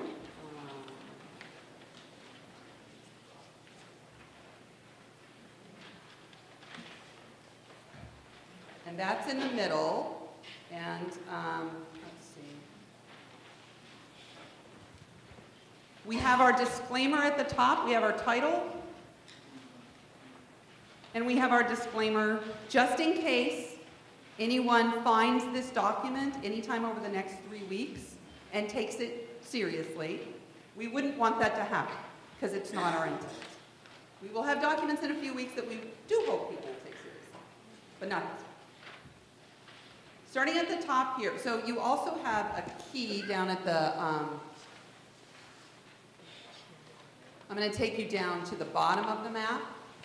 So here's your legend that shows you the type of school. So we've noted school locations, existing elementary, middle, and high school boundary lines, schools that are, even with this scenario, at the end of this scenario, are overutilized, which we define, and you can read that on the back, as over 105% utilization, and under-enrolled, which we define as less, on average, less than 2 sections per grade level.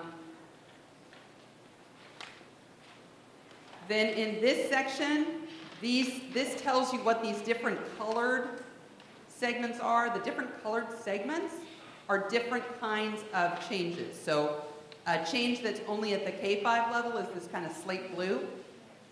A change that's only at the 6-8 level is this mustard yellow. And a change that is at both K-5 and 6-8 is sort of the khaki green. Okay? So we're kind of using a fall scheme here. Again, the table repeated. And in this repetition, nice table, we're expressing both what the grade configuration is now. If if there were grade reconfigurations showing, there would be a column here that would describe that, and then a little bit of an explanation. So for example, we'll pull up a boundary change that's into Ainsworth from Chapman, and from Chapman to Ainsworth. So can you all find that on the map? Take a minute, see if you can find that.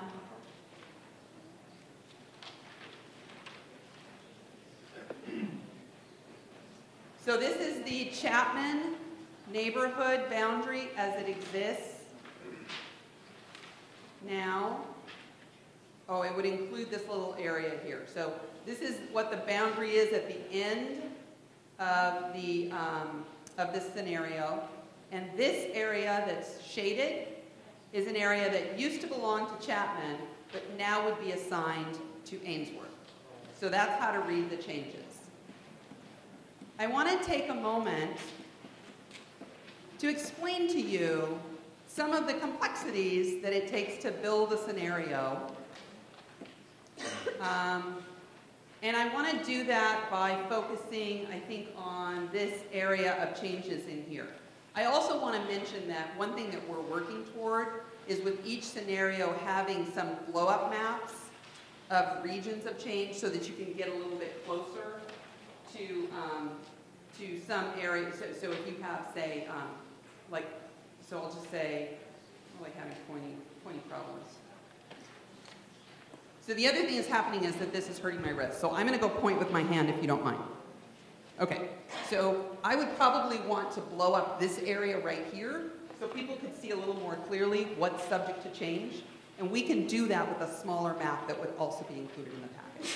Okay, so I want to talk a little bit about Creston, which is one of our under-enrolled schools. And Creston actually is still under-enrolled at the end of this, but we tried to see if we could solve that problem. We also tried to solve an over-enrollment problem here. So I believe that you have a current state map in your packet that you can reference later if you want. Go ahead, Matthew. Is the over and under utilization assessment before the boundary change? So the question was, are these dots for over, these are the under-enrolled, and then red is over-enrolled. Are they pre or post scenario? They are post scenario. So the idea is to show you the work that's still to be done, just on the over and underutilization categories at the end of this scenario. You can what we do in our metrics is compare it to our current state to see if we made any improvements. So Creston is an under-enrolled school now, and Sunnyside is an over-enrolled school. So what we did with this change is moved a small area from Sunnyside to the next closest school, which was Glencoe. But then we moved an area from Glencoe into Creston. Those changes also had an impact on Mount Tabor, which gained students because Sunnyside is a K-8 and Glencoe is a K-5, and lost students because Glencoe is a K-5 and Creston is a K-8. So even within this little area, a complicated set of changes, a lot of schools involved. It's still within a high school feeder pattern. It probably doesn't really change. It probably has very little impact on proximity because this is an area where there's a lot of schools in a small region. But even with that, we were unable to accomplish the goal of having, and our metric is at least 50 students per grade level. So if that helps with the size that we're talking about, it's at least 50 students per grade level. And I think we wound up at like 46. The other problem that we have is Creston is a really tiny school. And if we made it any bigger than that, it would actually flip into being over-enrolled. So we stopped where we could because going any further moved it into yet another category.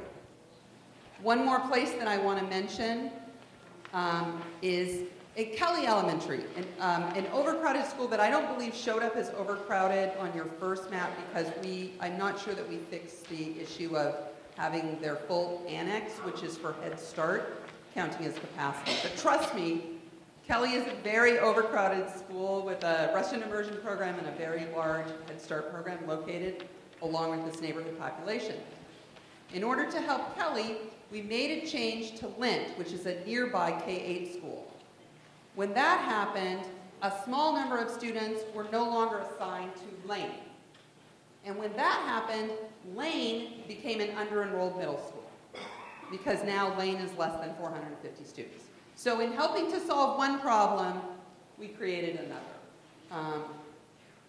Although it's not showing up as under-enrolled, but, or maybe we found 5 more kids. But those are the kinds of trade-offs that happen when the only tool that you can leverage is boundary change. We couldn't conceive of shifting any of those other programs, and we couldn't look at Whitman, which is a very small K-5 right now, a K-5 that we would want to see more kids enrolled in. But we couldn't do that because Whitman feeds Cleveland High School and Kelly feeds Franklin High School, so we couldn't look at making that change because we kept ourselves constricted for this map. Any questions? So I'm going to pause for clarifying questions about the map, and then let me just quickly say on the back is the page that you saw before, which is the KPIs for this global study. Yes? Could you talk about Bridger, which has 2 circles so people... Oh, I'd be happy to talk about Bridger.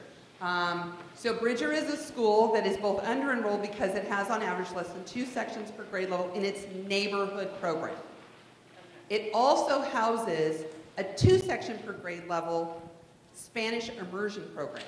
And as that Spanish immersion program grows up, the building has already become overcrowded.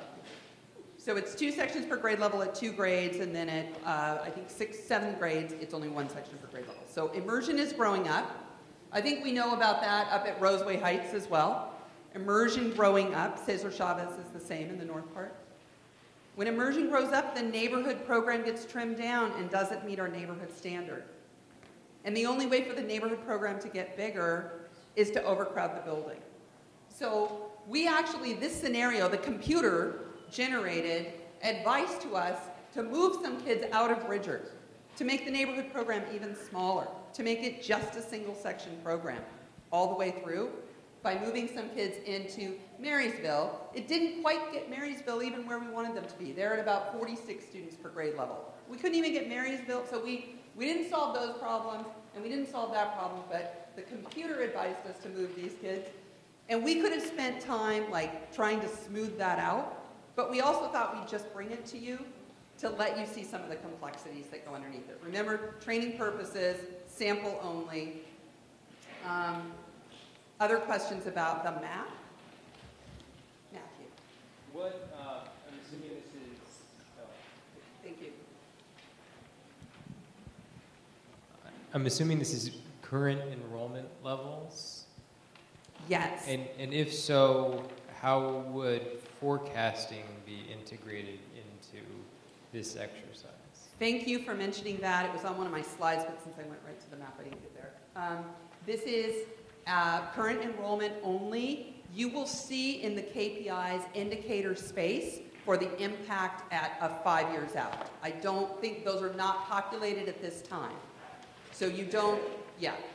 But there will be space for us to say what it would be. So there's a couple of things about that. The first thing, and this is really important, when we show the impact on number of students, we are imagining if every student moved to understand what the maximum impact of the change could be, both now and in 5 years with forecast growth. The real impact is going to be dependent on the implementation plan. Right now, board policy says change starts, at least for boundary change, with new incoming students only. So the way we show impact for this planning document at this early stage and what we could actually expect for implementation will be different. We'll get closer to that precision if we land on changes that we really think should go to the superintendent for serious consideration. So just one more follow-up, and then I'll let other people ask questions. For the over-utilization and under-enrolled indicators, what's the plan to illustrate those over time on a school-by-school basis? That is an excellent question. We would love your advice on that because we punted on that one today because, so we have some options. We could say, it only matters what happens in 5 years and not next year because we're going to phase in anyway. Or we could say, if ever, in the 5-year period, and use those as, or we could say what happened, what we think would happen immediately is what matters most. So there's different ways we can handle that.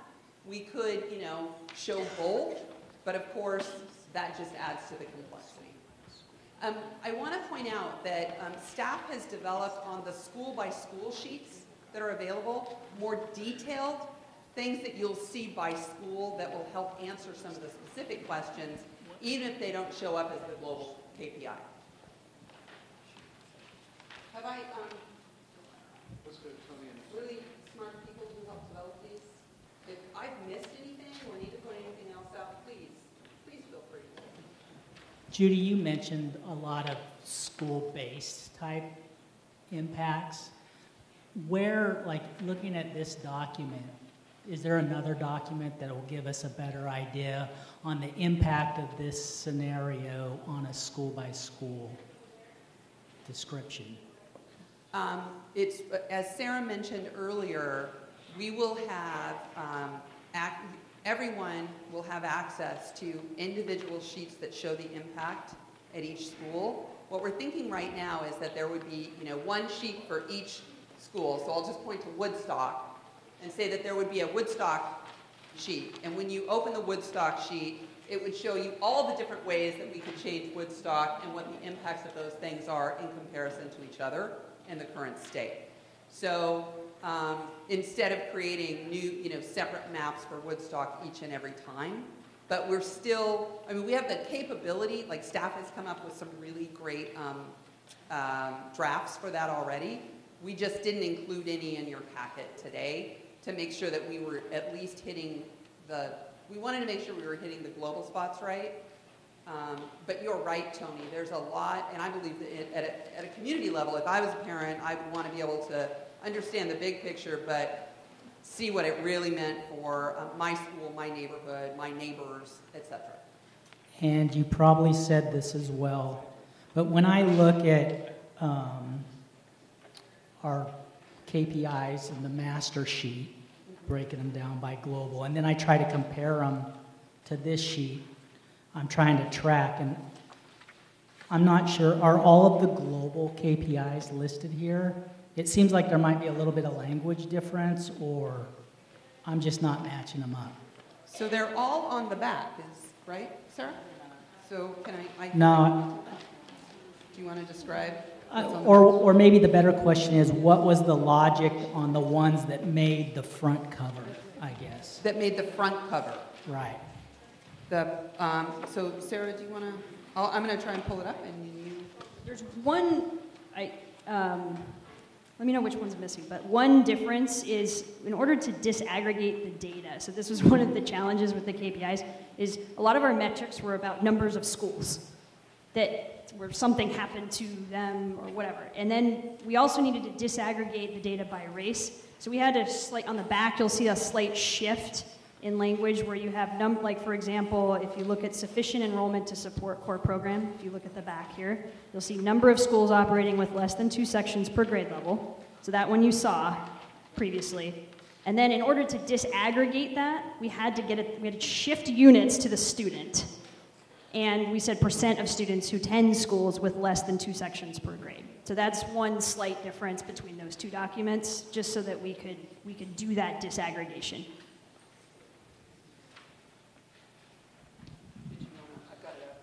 Michael. So first off, I applaud the staff members who put all this together. Wow, what a lot of work. I do have a few suggestions. The first one is on the front page where we're showing these scenarios compared to key performance indicators. And I think it's confusing where a reduction is good in some cases and an increase is good in other cases. And so I would suggest if you said something like, instead of saying number of school buildings over capacity, our target is to reduce the number of school buildings over capacity. And if you made the statements that way, then you could always have a check mark is good, you know, an up is good and a down is bad or something, so it's consistent. Otherwise, I think we'll have a lot of confusion. So just a little suggestion there. We have the terms overutilized schools and under-enrolled schools, but when you discussed it, you said, well, this one's over-enrolled, that one's under-enrolled. But right, so we're talking about different things. So I think we need to be really clear about what that means. And we might, rather than saying under-enrolled, we might say schools with less than the target population to give the robust core program or whatever our terminology was there. Another just a little one is when you have these changes from current K-5 boundary, you might say that, it's something that explains that when it's colored into the new boundary as opposed to the old boundary. Because when you look at the map, you can't really tell if that has been added to Ainsworth or taken from, or added to Chapman. So those are just really small ones just to make it a little more readable.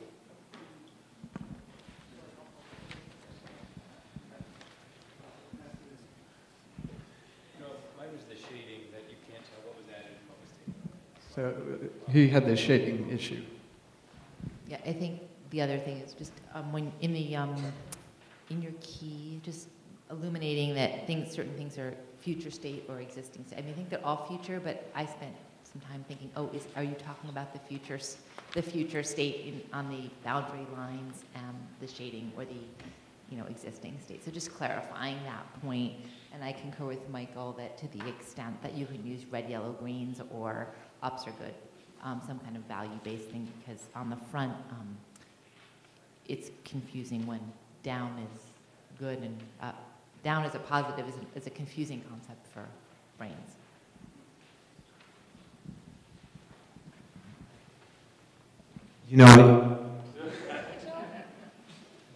I don't have specifics tonight, but I want to give a little thought to it. And just my experience with these things is that it's really useful to have some version of it, especially when we're comparing scenarios, that you can just scan and kind of get the big picture of what's going on.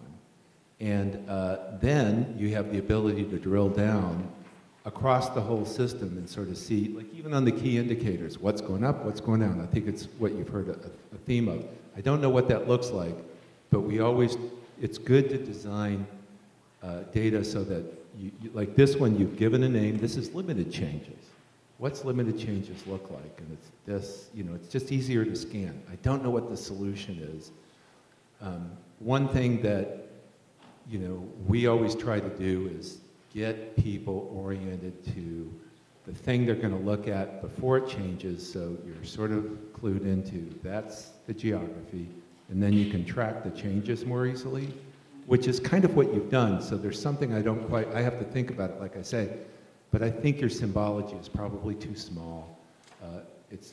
We need to bump it up so it's just bigger blocks of color, because it really doesn't tell us that much detail anyway. It's simpler to read, consistent throughout, and that we have a table at some point that allows us to see, in a way that we see for every scenario, more of the detail. But, not exhaustive detail, but scanning the information is what my initial impulse is. I'm not really sure what the solution is. So, Maxine. Looking at the key performance indicators, and I'm looking, I guess perhaps because some of those, I'm a lot disappointed about the diversity aspects of this. But I'm looking at the one above, it says, from the bottom in terms of sufficient enrollment to support core programs. And then under it, we've got schools not overcrowded. And I would suggest that that language, that capture, should be insufficient enrollment to support core programs. Changing the language kind of diminishes what schools not overcrowded really entails. I think it would be better defined if it were defined in the same manner that sufficient enrollment is either sufficient or is insufficient. And here it just says not over crowded. And I think that that just does a disservice for what we are hoping to.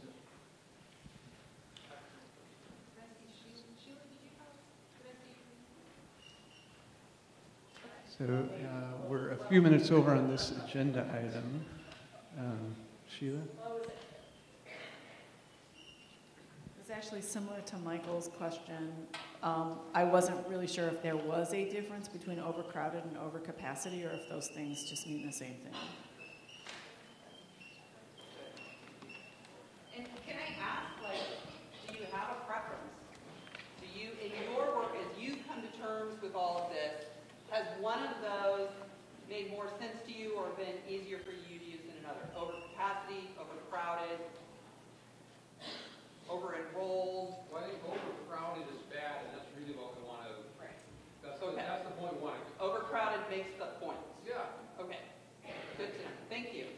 Overcrowded it is. So are we ready to transition to Margaret?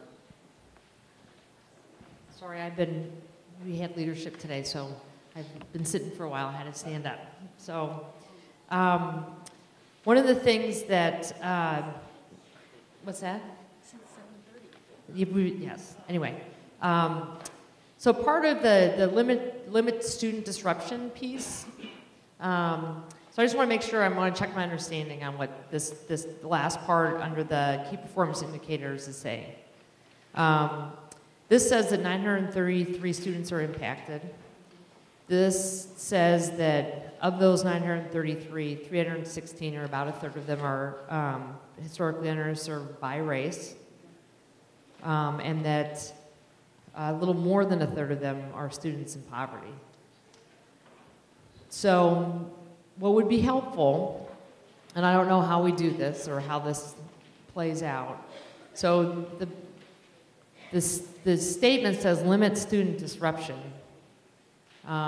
So historically underserved by race, if it's a third of the students moved, is definitely not a third of our students are students of color, right, in the district. So the proportion of students being impacted that are historically underserved by race compared to their overall population. So there's 30% or 29% are in poverty, so it is about a third. For poverty, Yeah. right? It will raise it, yeah, but this is just for historic, these are for racial groups. So your point is you want to be able to compare not just the number, but Correct. how that... As a proportion of the overall population as it is. Because part of what we were describing, I believe I heard us say earlier, is that we're looking to be aware of the impact on historically underserved populations in with a little more clarity. Yep, that's great. Thanks. I just want to, Dr. this is going to be an interesting dynamic when you decide whether that's a good or a bad or an uneven when it comes to the racial breakout, because I don't know that you need to put it on the chart, but I want to encourage that just in case the question gets asked, that there's always the access to how many African Americans are you talking about, how many black students are you talking about, how many Pacific Islanders, because when you lump them together, you don't have an ability to pull out the trends which may end up in unintended consequences of an isolated population of African Americans. Now, from my perspective, that's not necessarily a bad thing, but from somebody else's perspective, that may be a bad thing, and in somebody else's perspective, I mean a good thing, and from somebody else's perspective, it may be a neutral thing.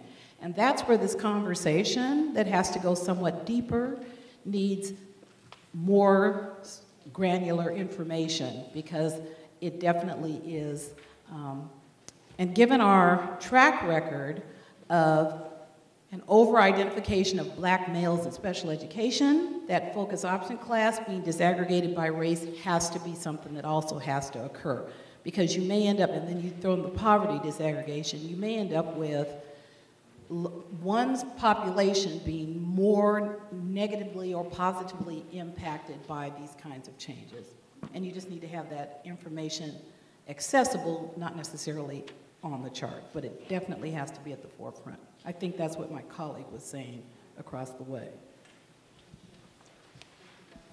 Okay, so I would like to pick up my mic, because that's what I'm supposed to do. Sorry. And let me just recap.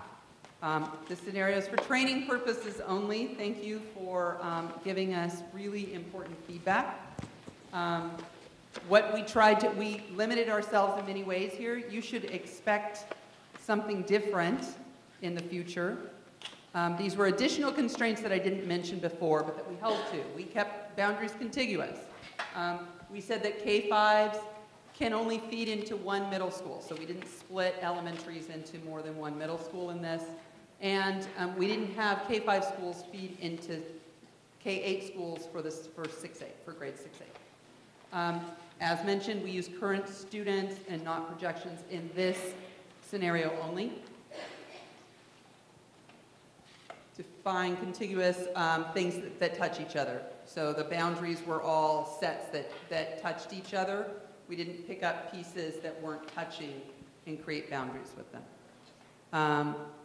Within these constraints, we attempted to decrease the number of schools that have less than 2 sections per grade level, decrease the number of schools that were operating above 105% or overcrowded, and limit the number of students who were impacted by boundary change.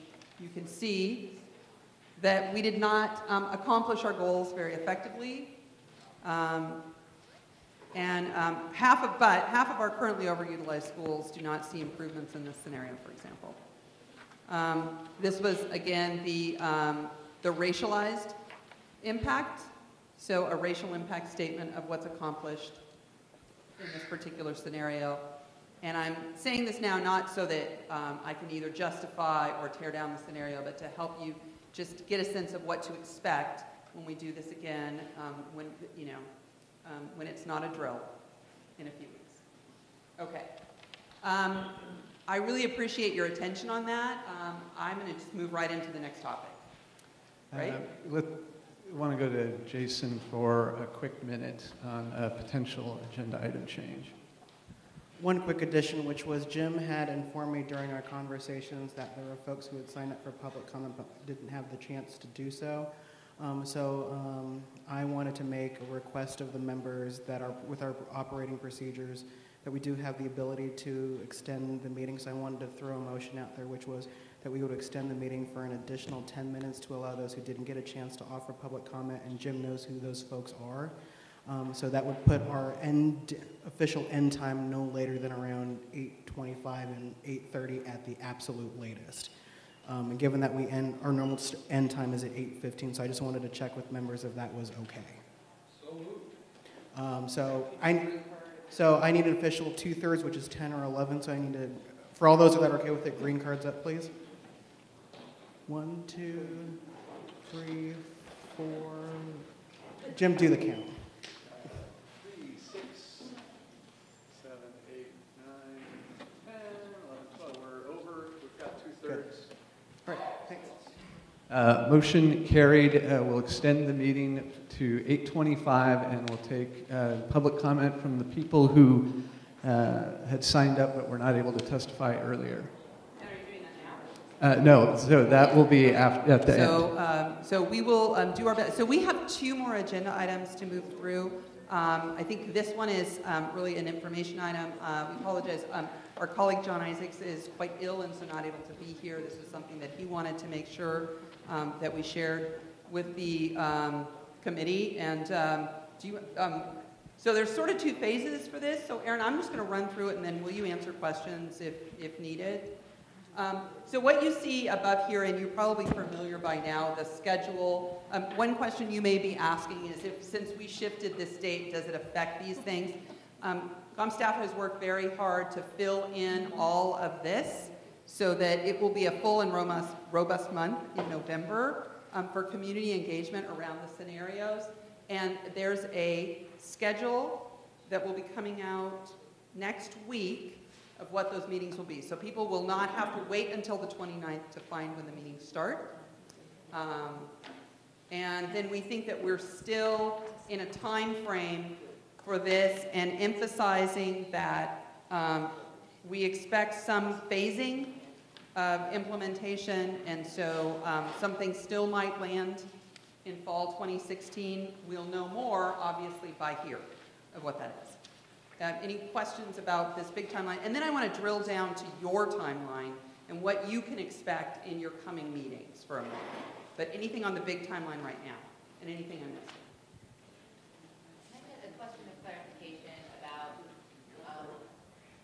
Sorry, question of clarification about implementation may occur in stages. So what you're planning to roll out on October 29th is stage 1 or a comprehensive view, which may then be stage. Does that make sense? To the degree that we can express an idea for implementation, you will see that in the first level of scenarios that come out here. We fully expect that the work that you do and the input from the community will cause revisions in scenarios. It'll cause us to focus a little further in some places. So the detailed implementation frame is likely to be what the superintendent proposes, or what when we're narrowing, that's when more information about implementation would happen. But let me give an example. If we had a school, for example, that we decided we needed to bring back online, we may not be able to do that by 2016, and so would have an implementation timeline that would move into later years. Those are the kinds of things that if it's known and clear, we would try and establish here. Other than that, it'll get finer as we get closer in here.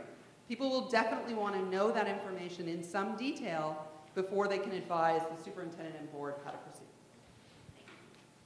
Any other questions on this? Erin, did we miss anything? So just a quick thing. So I'm Erin Barnett, and I'm in the communications office. John is out sick. And just super briefly, I do want to emphasize that as we are all experiencing this as staff, as committee members, many of us are also parents. My son's a 5th grader at Riki. Most of us have kids across the city, so we're also experiencing this as parents. And it's awesome to see the service of our committee members and also so many interested people in the audience.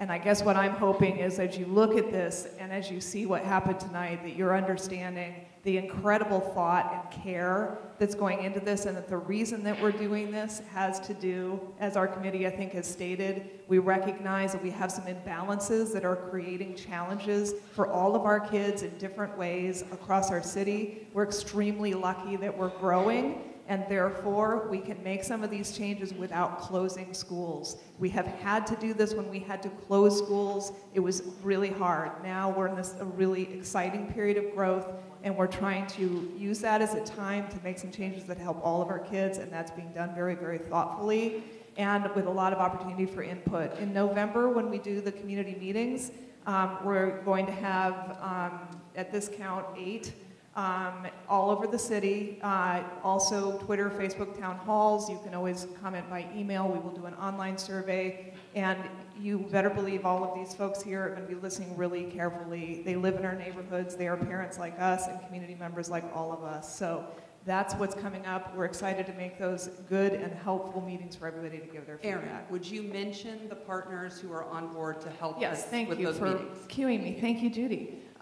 So yes, we are not doing these meetings alone. We are partnering with a range of community groups, including the PTA, a number of groups that won't come off the top of my head, Apano, Black Parent Initiative, and others who are stepping up, and the Center for Intercultural Organizing, who are stepping up, who have experience also in this type of engagement, and are coming together as groups to offer very special, I believe, community engagement opportunities across the city. So they're handled right. It is PPS supporting, and it is very much in partnership, because we all realize this is something that affects our whole city, and we want to do it well, and we want to do it right. So thank you. Yeah. So what about you? I wanted to just put up a couple pointers right now to get you thinking about your coming meetings, and do a reality check too. Do these things seem like good ideas we should be planning for at this time? This is what's coming up next. We expect that it'll be a lot of staff description and a lot of what you just did tonight, clarification. We do not anticipate that you will be prepared to give substantive feedback on things that you've just seen. Please don't think that we expect that. However, if you see errors, if you see any showstoppers, and you can tell us at the time, please do so, because we will still have an opportunity to make revisions before things go out to the public. You'll come back a week later, November 5th. That's for more clarification. If anything was wrong, we'll tell you what we changed. And discussion, beginning that assessment discussion. What do you need to do a good job assessing this? How do you need to work together to get that done?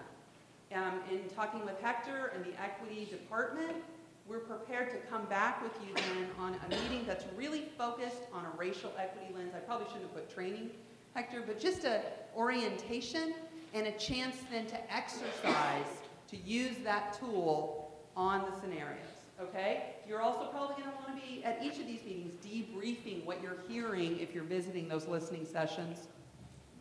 Moving into December. Yes, December. Continuing scenario assessment, but getting close to that time when you need to deliver something to the superintendent. Everything in italics is not on your calendar yet, but we're putting it out there now, just in case you haven't experienced enough discomfort tonight. This is a Saturday. An idea has come up of maybe having a Saturday work session to give you time to go as deep as you need to go. If we were to do that, this would be the date. Holding December 10.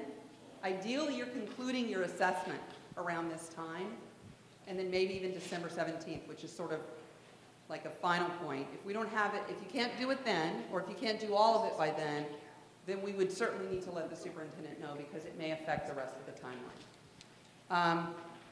Anybody have any substantial feedback, just top of the mind right now, of this part of the news? I just want to interject one thing. Remember, you don't have to give perfect advice to the superintendent. You give as good as advice as you can possibly do based on what you've learned and what you've thought about. So give yourselves a break on perfection. Comments, red flags, serious objections, on board. What do you think, Sheila? I just wanted you to go back to I just want to make sure I have everything correctly on my calendar. So if you could go back one slide.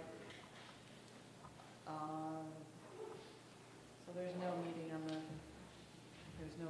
12th, 5th, 19th. Okay, thank you. But we think we can keep you busy those weeks. And then go back to the potential, so I can get those on the calendar as well. Thank you.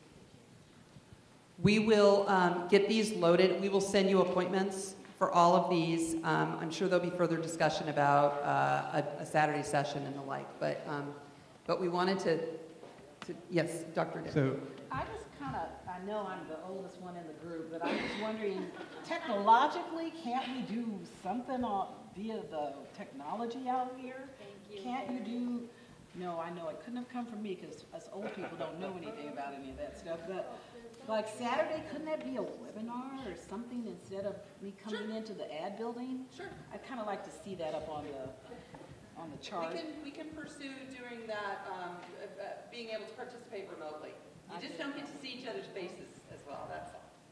I'm a lot nicer when I can sit at my kitchen table with my bunny slippers on than I am when I have to get dressed on Saturday. That may be worth a try then.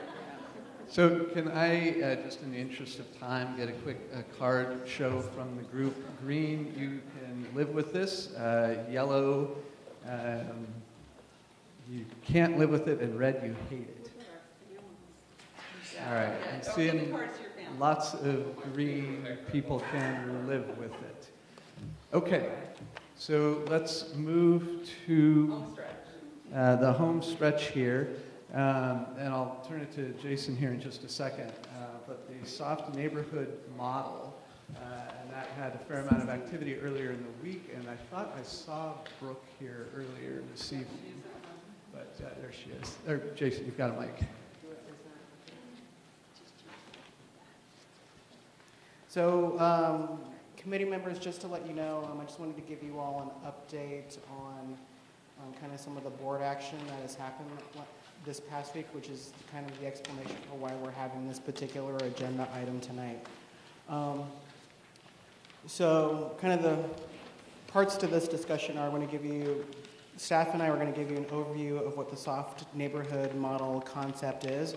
And really quick, I just wanted to thank Brooke Cowan, who spent months, I think, with some colleagues to develop the model, present it to D-BRAC. She shared it with staff, and then she shared again her full, I think, 40-plus page assessment of that model to us, where staff have also kind of made a determination of how that could potentially impact our timeline. So, Brooke, I just wanted to thank you for working with us to kind of get that presentation developed within the last 24 hours. So thank you very much for helping out.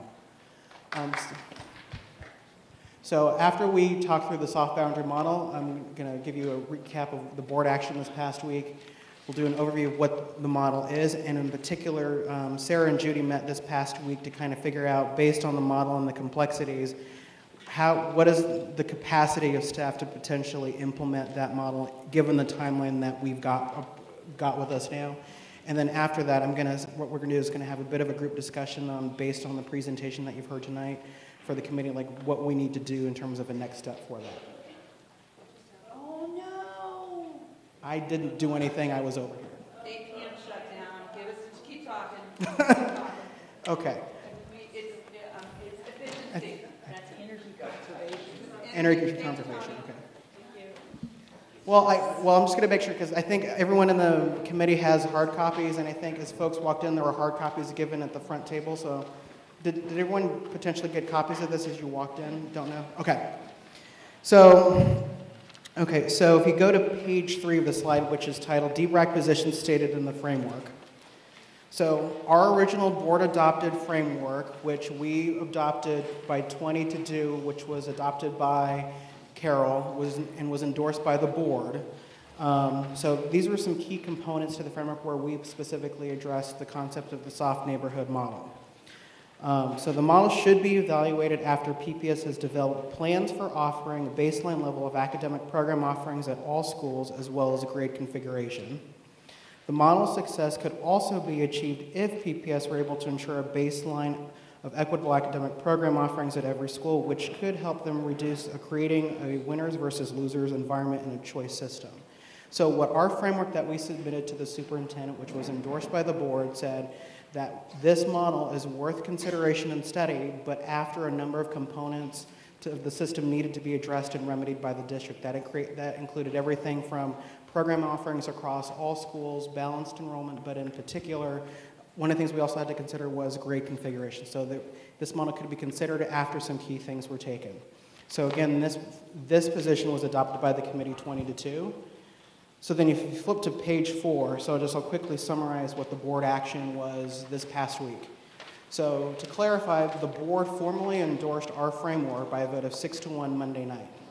But there was an important question that was raised by a couple of board members, and so that is why we're having the discussion tonight, specifically around how can this particular model potentially be incorporated or generate a scenario and assessed by this committee as part of the timeline that we're currently on, as set forth by the past board resolution in our timeline.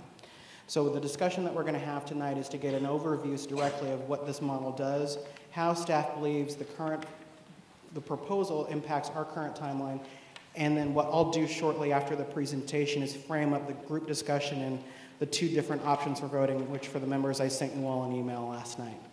So with that, I am going to turn it over to Judy and or Sarah. You're going to put this slide. I think it's me, and I think I'm about there. One side.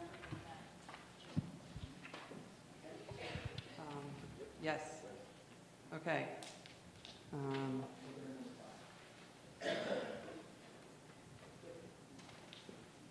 Okay, so we just want to quickly provide a brief overview of the model document that's available online, point out some of the differences, which is our assessment between the model and current PPS policy and practice, and an initial estimate of the resources needed to create an enrollment balancing scenario using that model.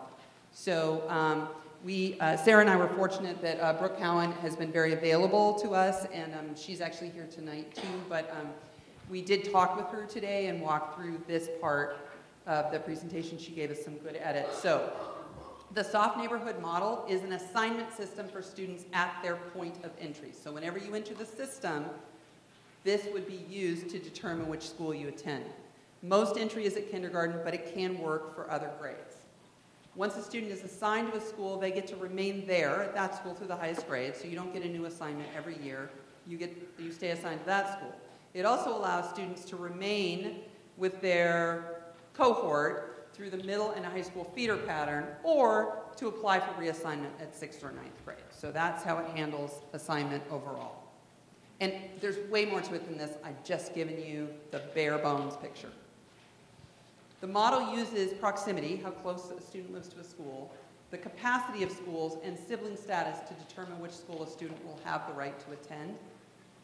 Students have the best chance of being assigned to their closest school so long as enrollment can be balanced across all the schools in a student's region. And parent choice is not a factor in the soft neighborhood model, but that doesn't impact that parents have other choices in the system. When it comes to your neighborhood school, parents don't get a say in what that neighborhood assignment would be in the soft neighborhood model. So there's an example, and all of this is in the document that you have access to online if you would like to see more. So here's a child who lives at 22nd and Mason, and they've calculated the as the crow flies distances to different schools. So any of these schools could be the school of assignment for a student living at this address, Sabin being the closest school, but the actual probability of being assigned to Sabin has also to do with the capacity here and how many students are nearby the other schools, okay? Pointing out also that these schools are outside of what we would currently consider our high school feeder patterns. So a student could go in this direction, that direction, that direction. There could be implications at the middle and high school level as well. What is diversity in the soft neighborhood model? It means, for the purpose of this model, the measure of how many schools are represented within 1,000 feet of each student's home. So essentially, how many kids from different areas are represented in a school. It's not a measure of student demographics. And that's partly because the paper that you have access to is largely a proof of concept, and the data set that was available from Portland Public Schools did not include disaggregated data. There's a lot of protection around attaching status such as race-free and reduced meals to where a student lives, exactly where a student lives. Even if you take their name out, the fact that you say where they live means you can identify them.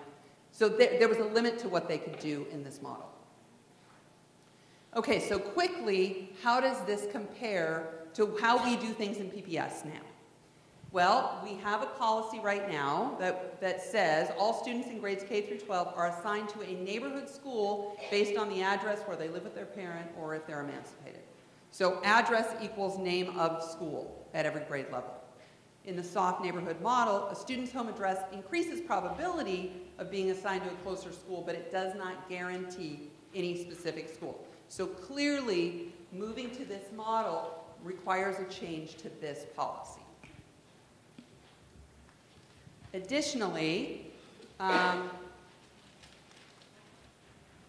in our current action, you have that right at any time of year and at any grade level. Now, it is the intent of the soft neighborhood model designers to provide for mid-year assignments for the kids who move in January. However, they weren't able to do that because of insufficient data. So there isn't a lot of information in the model of how that works. It could work, but it isn't described clearly in the model, okay? So what happens to kids who don't know 9 months in advance that they're going to kindergarten, for example? We have a racial educational equity policy in PPS, which states that Portland Public Schools will significantly change its practices in order to achieve and maintain racial equity in education. So we would ask, what is the racialized impact of going to a system like this? Again, the model team was not able to test the racial impact of this model due to insufficient data. So if it's perceived as better or worse, or what the impact is not known at this time. Finally, as a comparison, current PPS policy, which is consistent with Oregon state law, provides that we transport elementary school kids who live outside of a mile of their home to their neighborhood school, or middle school students who live outside of 1.5 miles to their neighborhood school. Transportation costs in this model may increase because students from the same block may wind up being transported to different schools. So in the picture that we showed, it's likely that there would be virtually no impact. Just because this is such a dense area for schools, that child would walk to every one of those schools.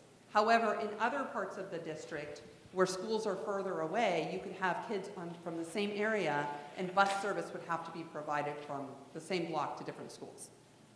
Okay, so that is a very quick, very high-level overview, and then Sarah's just going to briefly talk about what staff has been able to come up with as potential impacts. Go for it.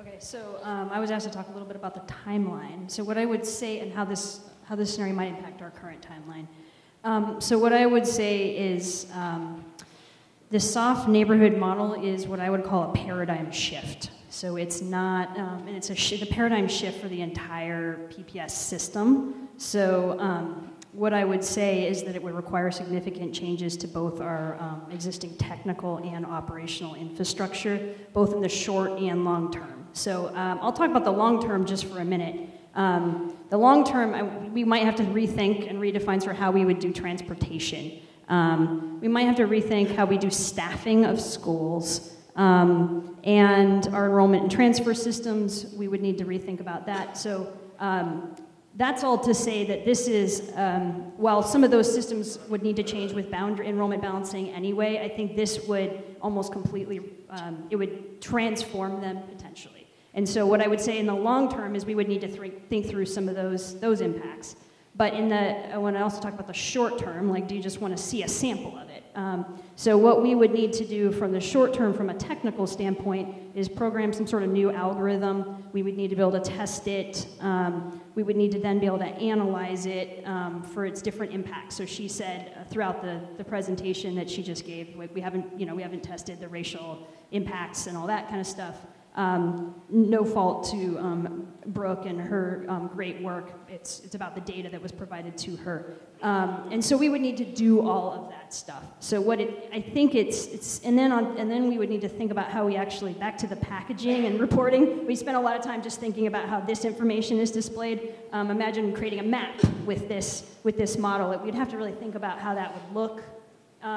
There's sort of how that would, how we would make it so that the general community can understand. So I think what I'm getting at is that we would not make an October 29th deadline to be able to do any of that work. Doesn't mean we wouldn't be willing to do it, but that's sort of what it does to the timeline, and I would say that it would push us out far enough that we would be looking into not making significant changes at all for next year.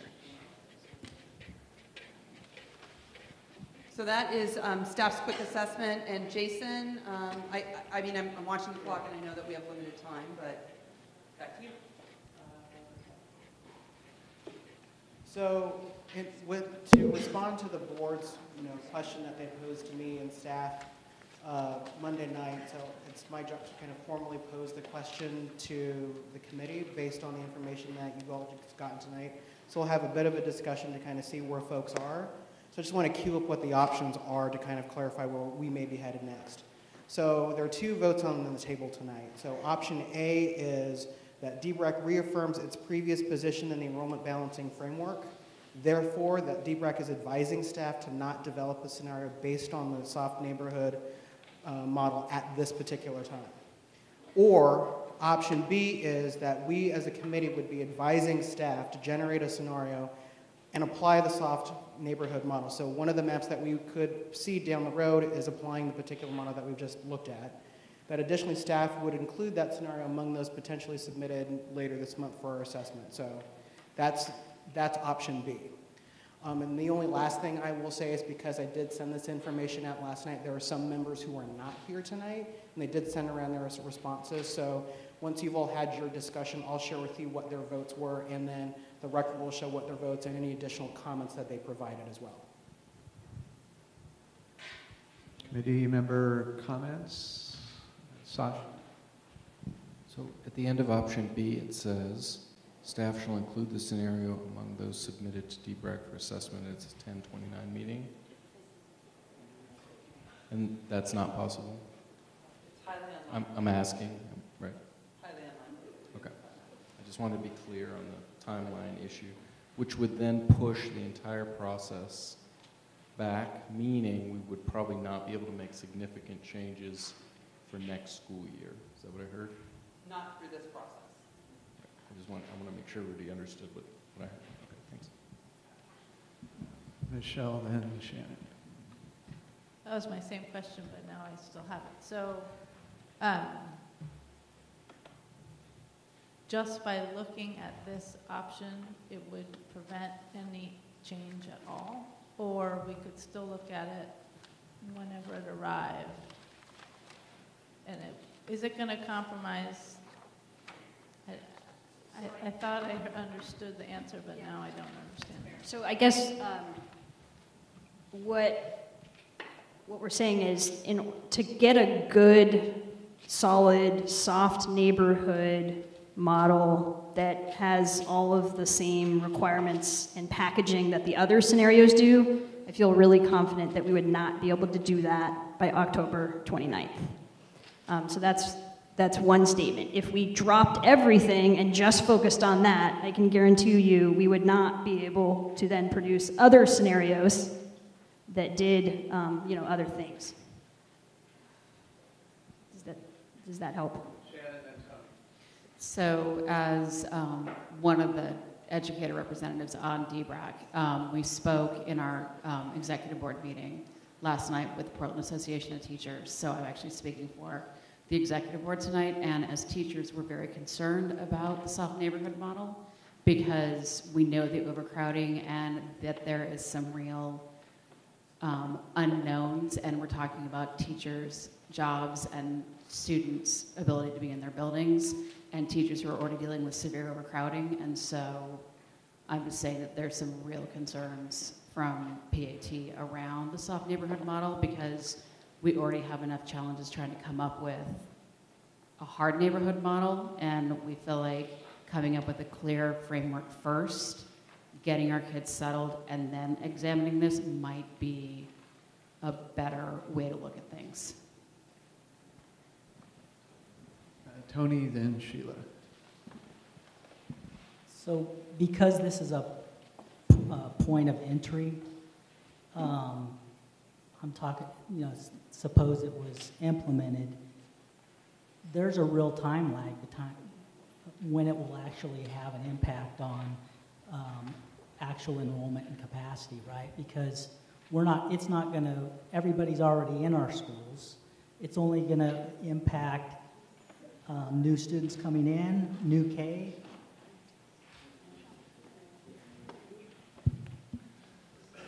It's designed to address students when they enter the system. It is likely that we would need an intervention that rebalances first, and then we would apply that as the new way for people to enter the system after a major intervention. Again, their proof of concept was not necessarily about how to immediately solve issues at all grade levels now. It's a different way of assignment in the future. Tony. So a year and a half ago, when first thinking about this problem, for me, the focus was the map and drawing lines on the map. But we discovered through the work PSU's done for us, the surveys that have been out there, input from the community meetings we've done, it's much more than just drawing boundaries. There's grade configurations, there's facilities improvements. So the drawing the lines is just a very small part of balancing enrollment, and it seems to me like a huge undertaking for just one of the efforts. And I don't know that I would have said that same thing a year and a half ago, but based on all the work we've done and the effort into this, not to say that at some point in the future this might be something worth looking at, but now it doesn't feel right to me. Sheila. I have a couple of questions. So first of all, isn't it true that there are more factors than just distance, capacity, and sibling status that could be used to determine the probability that a student would be assigned to a specific school? I'm making eye contact, if possible, with Ms. Cowan. Based on our conversation today, I believe the answer for this proof of concept and model at this time is no. Those are the only factors used to determine assignment. Right, but for example, if you if you had other information about the students that that we would want to consider in determining how to assign a student to a school, couldn't we use that in a probability-based model? Yes. Which could possibly allow us to consider some of the complexities that Tony was just talking about. Yes. Okay, and then my second question is, first of all, I like the idea of getting the schools right-sized first, and then thinking about how this might ease issues in the future. And so one of my questions is, how do you feel about the relative cost of running a boundary change process like this versus the cost of changing the way we assign students so that the schools don't get overcrowded in the first place?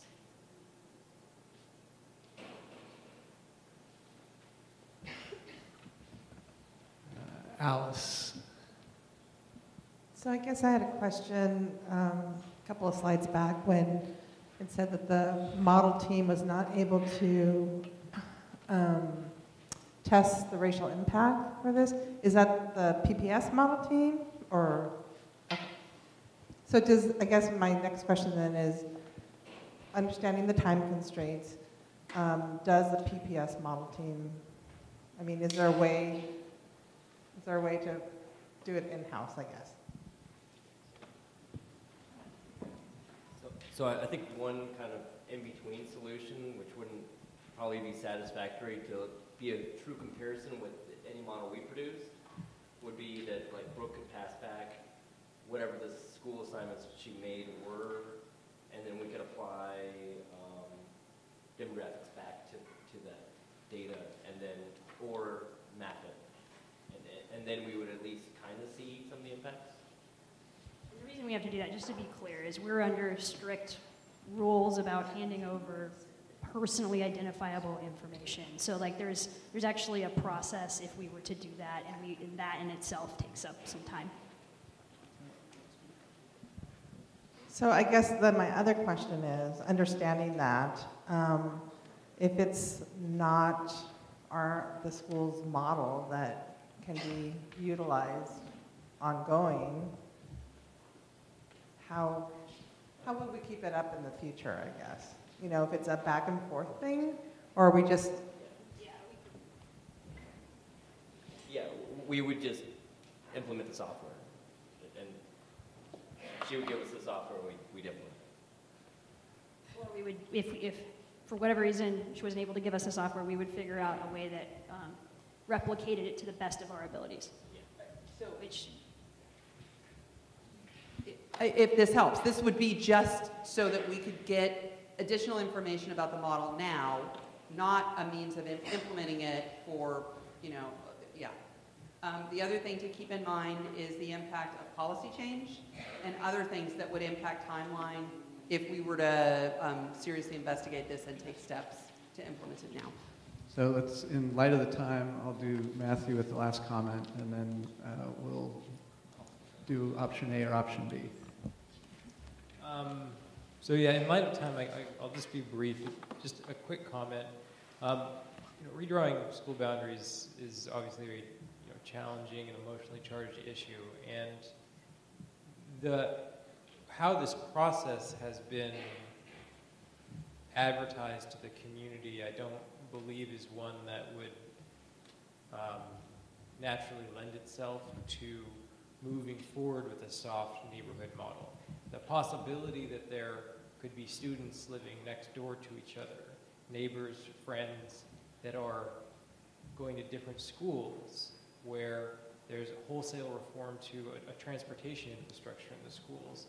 It seems to me to be, and I don't remember who said it, somebody said a whole paradigm shift in how Portland Public operates. That's not a boundary review process. That's a whole, it's a much larger process that would need a much larger engagement effort with the community around how we educate as a community. So I understand the ideas, some of the ideas behind the soft boundary model and where it's coming from, but I don't believe that this process this is not the process we're running, and so I'm very concerned with it, and I'll leave it at that. Okay, so we're going to wrap up this discussion, and then with the two scenarios up on the screen, I'm just going to report out from at least the 3 members who aren't here that called or emailed me with their votes, and then we'll go ahead and call for official votes. So Scott Bailey voted for option A, Kim Wilson voted for option A, and Nisha Saxena voted for option A. So with that, I'm going to go ahead and call for a vote. So all those in favor of option A, would you please raise your hand and Jim will count the votes.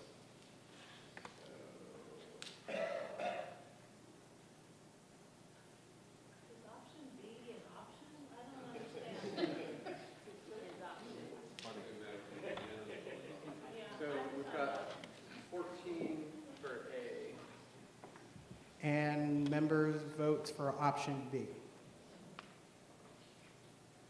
Any abstentions? I am. Okay. Yes.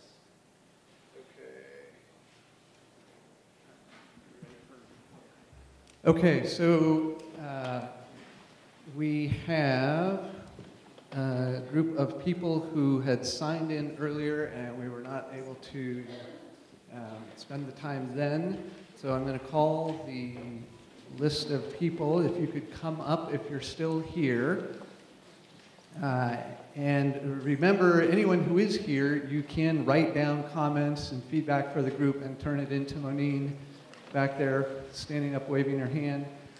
So calling Caroline Lou Wolf, and I apologize if I get anyone's name wrong, Shirley Baker, David Mosen, or maybe Mosem, Paul Silo, S-C-I-L-O, Lori Lombardi,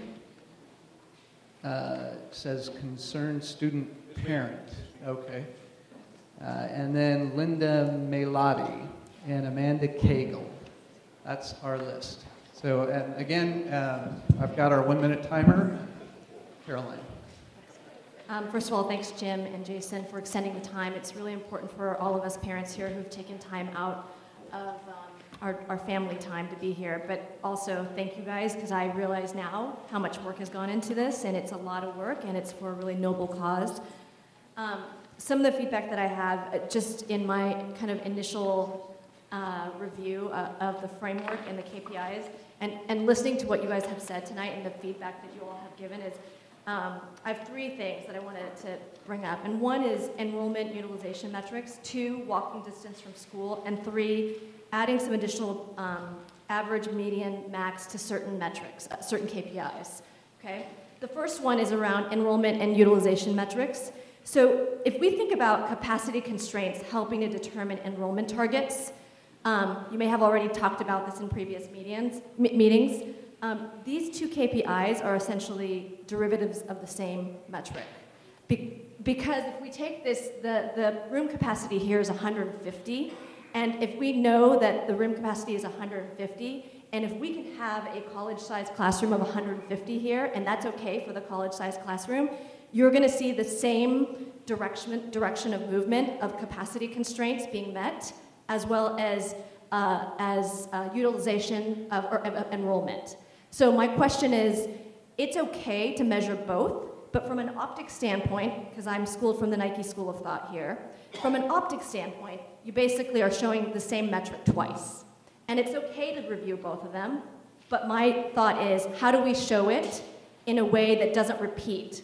Because they're going to move in the same direction. Second thing here is around walking distance from school.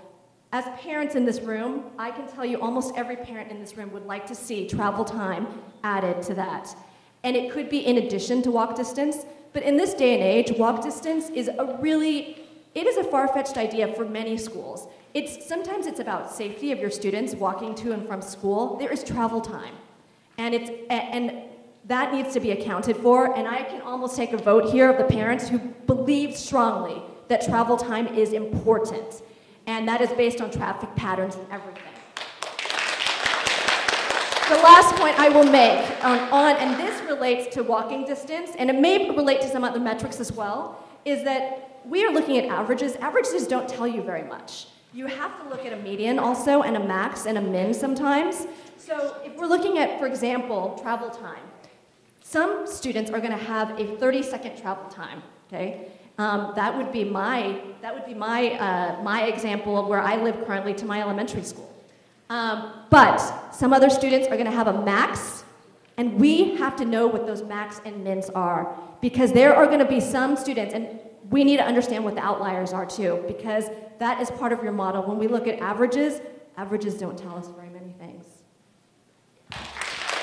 Thank you. Shirley Baker. So my original comment was like over 3 minutes, so I'm going to try to really cut this down. Okay.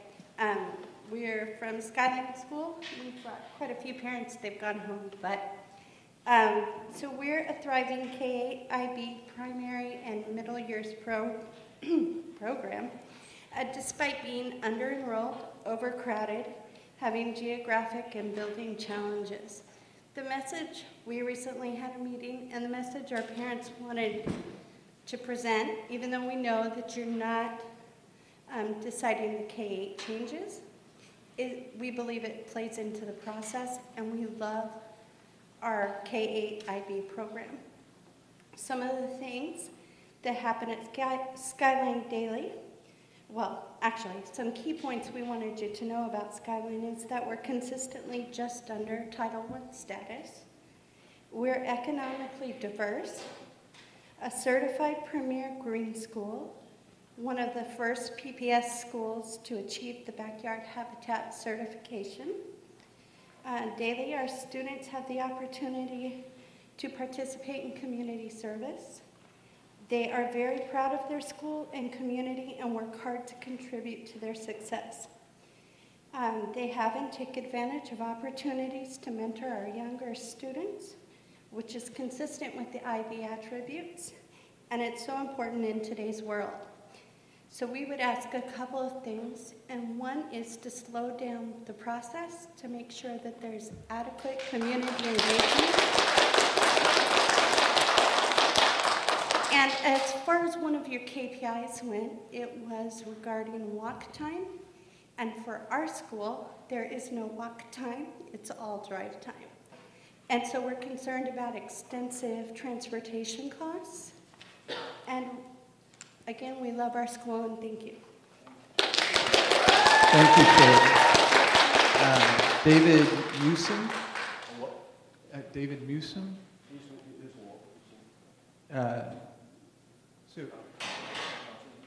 Okay. Concerned student parent, sorry. And if you can say your name, please. Hey, sure, I'm Wolfgang, and 3 years ago, we moved from Hillsborough with a lovely daughter and sons and moved to Portland School District. We're hoping for good neighborhood schools. That's the reason we came here. Okay, and today in the meeting I heard about this enrollment boundary rebalancing is a full-scale, citywide, and it's planning to move really quickly. Okay, with this context, I have one question. Has this balancing movement been conducted locally, first at a small scale, to see what is going to work? Then probably we can move to a larger scale, to citywide, and to see, and really that's a good idea or not, okay? And if not, rushing this movement under the name of equity will be like a big social experiment. And I will have a problem to use my kids as a specimen in this experiment. How about if it fails? Okay, it's a big concern for me and for the future. Okay, and the last time, when I heard about moving people and around and under the name of equity, it was in communist countries. And I grew up in a communist country, and I know it was no good, and it failed. Thank you. Thank you. So is it Lori? I'm Amanda. I'm Linda. Amanda, go ahead. Okay, sorry. Thank you. Hi, I'm Amanda Cagle, and I have 3 kids in Portland Public Schools right now. I would like to address the staff, but also D-BRAC on the issue of distance, because while I understand that there's distance and that it can be difficult to factor in travel time, there's a real problem with the model that you're using when it comes to kids getting from Forest Park to Roosevelt, because as the crow flies, I've heard from other people that that is a close distance. There's only one road, and it is Germantown Road. I have a girlfriend who is a bus driver in Beaverton, and she said school buses aren't allowed to drive on Beaverton because on Germantown because it's not safe. I've tried to go down Germantown last October, and we had to turn around because a tree had fallen. So I would ask that you consider in your model, I understand distance, but you need to consider actual roads that are transportable by buses. That's a big issue. Thanks. Thank you.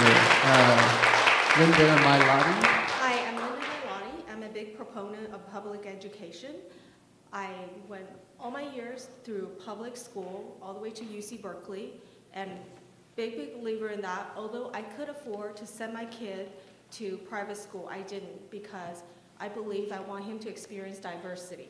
So despite my child in elementary school, he was in a portable classroom for grade 3, 4, and 5 in a house that we specifically moved for the school district that's so crowded, he had to pick between an umbrella or a jacket because it's so crowded, and that's fine. And he's had accidents because to run from the portable to that one door you're allowed to open to get to the school bathroom as a 3rd grader.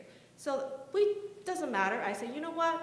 Teachers are great. I believe in public education. I voted with my time.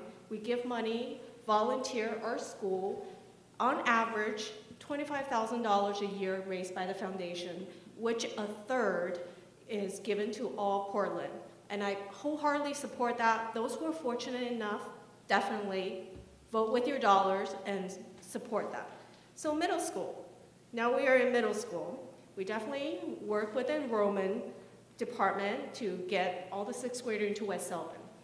Now it's 966 kids in a hallway so crowded, they're not allowed to carry backpacks during passing time. So as of this week, 120 students that still don't have lockers. The buses were late, up to half an hour for our first 6 weeks of school. And we put up with a lot because if our principal are dealing with the infrastructure and then the bathroom don't get cleaned because there's 2 janitors on disability. So I'm now, as a proponent of public school, I'm losing faith. And I am concerned, and I feel like I need to speak up at this point for my child and for our community, which we feel like we have been really voting strongly with our high tax property taxes that we pay, along with money that we earn, we very specifically donate to our schools. So 4 points I want to say. Please consider safety. Please consider education quality, not just equality. Is it a better education for all? Not privileged, not underprivileged. Is it better for all?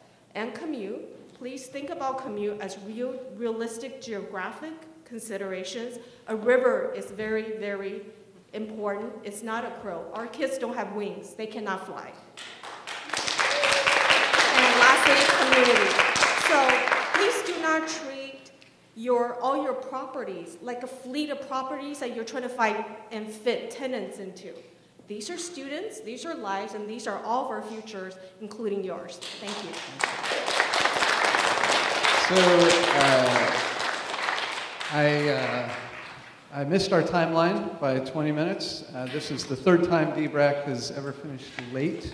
I apologize for that. And Jason, any final word? People in the public in the back asked that you make it clear what the decision was that came out of the committee's vote. Could you restate that, please? Yes, it was for option A, meaning to reaffirm D-BRAC's position in the framework and direct staff not to generate a soft boundary model scenario at this time. And there were 2 abstentions, and everyone else was for option A. We're adjourned. Thank you. Folks, Custodians are in service all day tomorrow because schools are closed. If you could help us move your chairs to the carriers, we would greatly appreciate it. Thanks for being here tonight.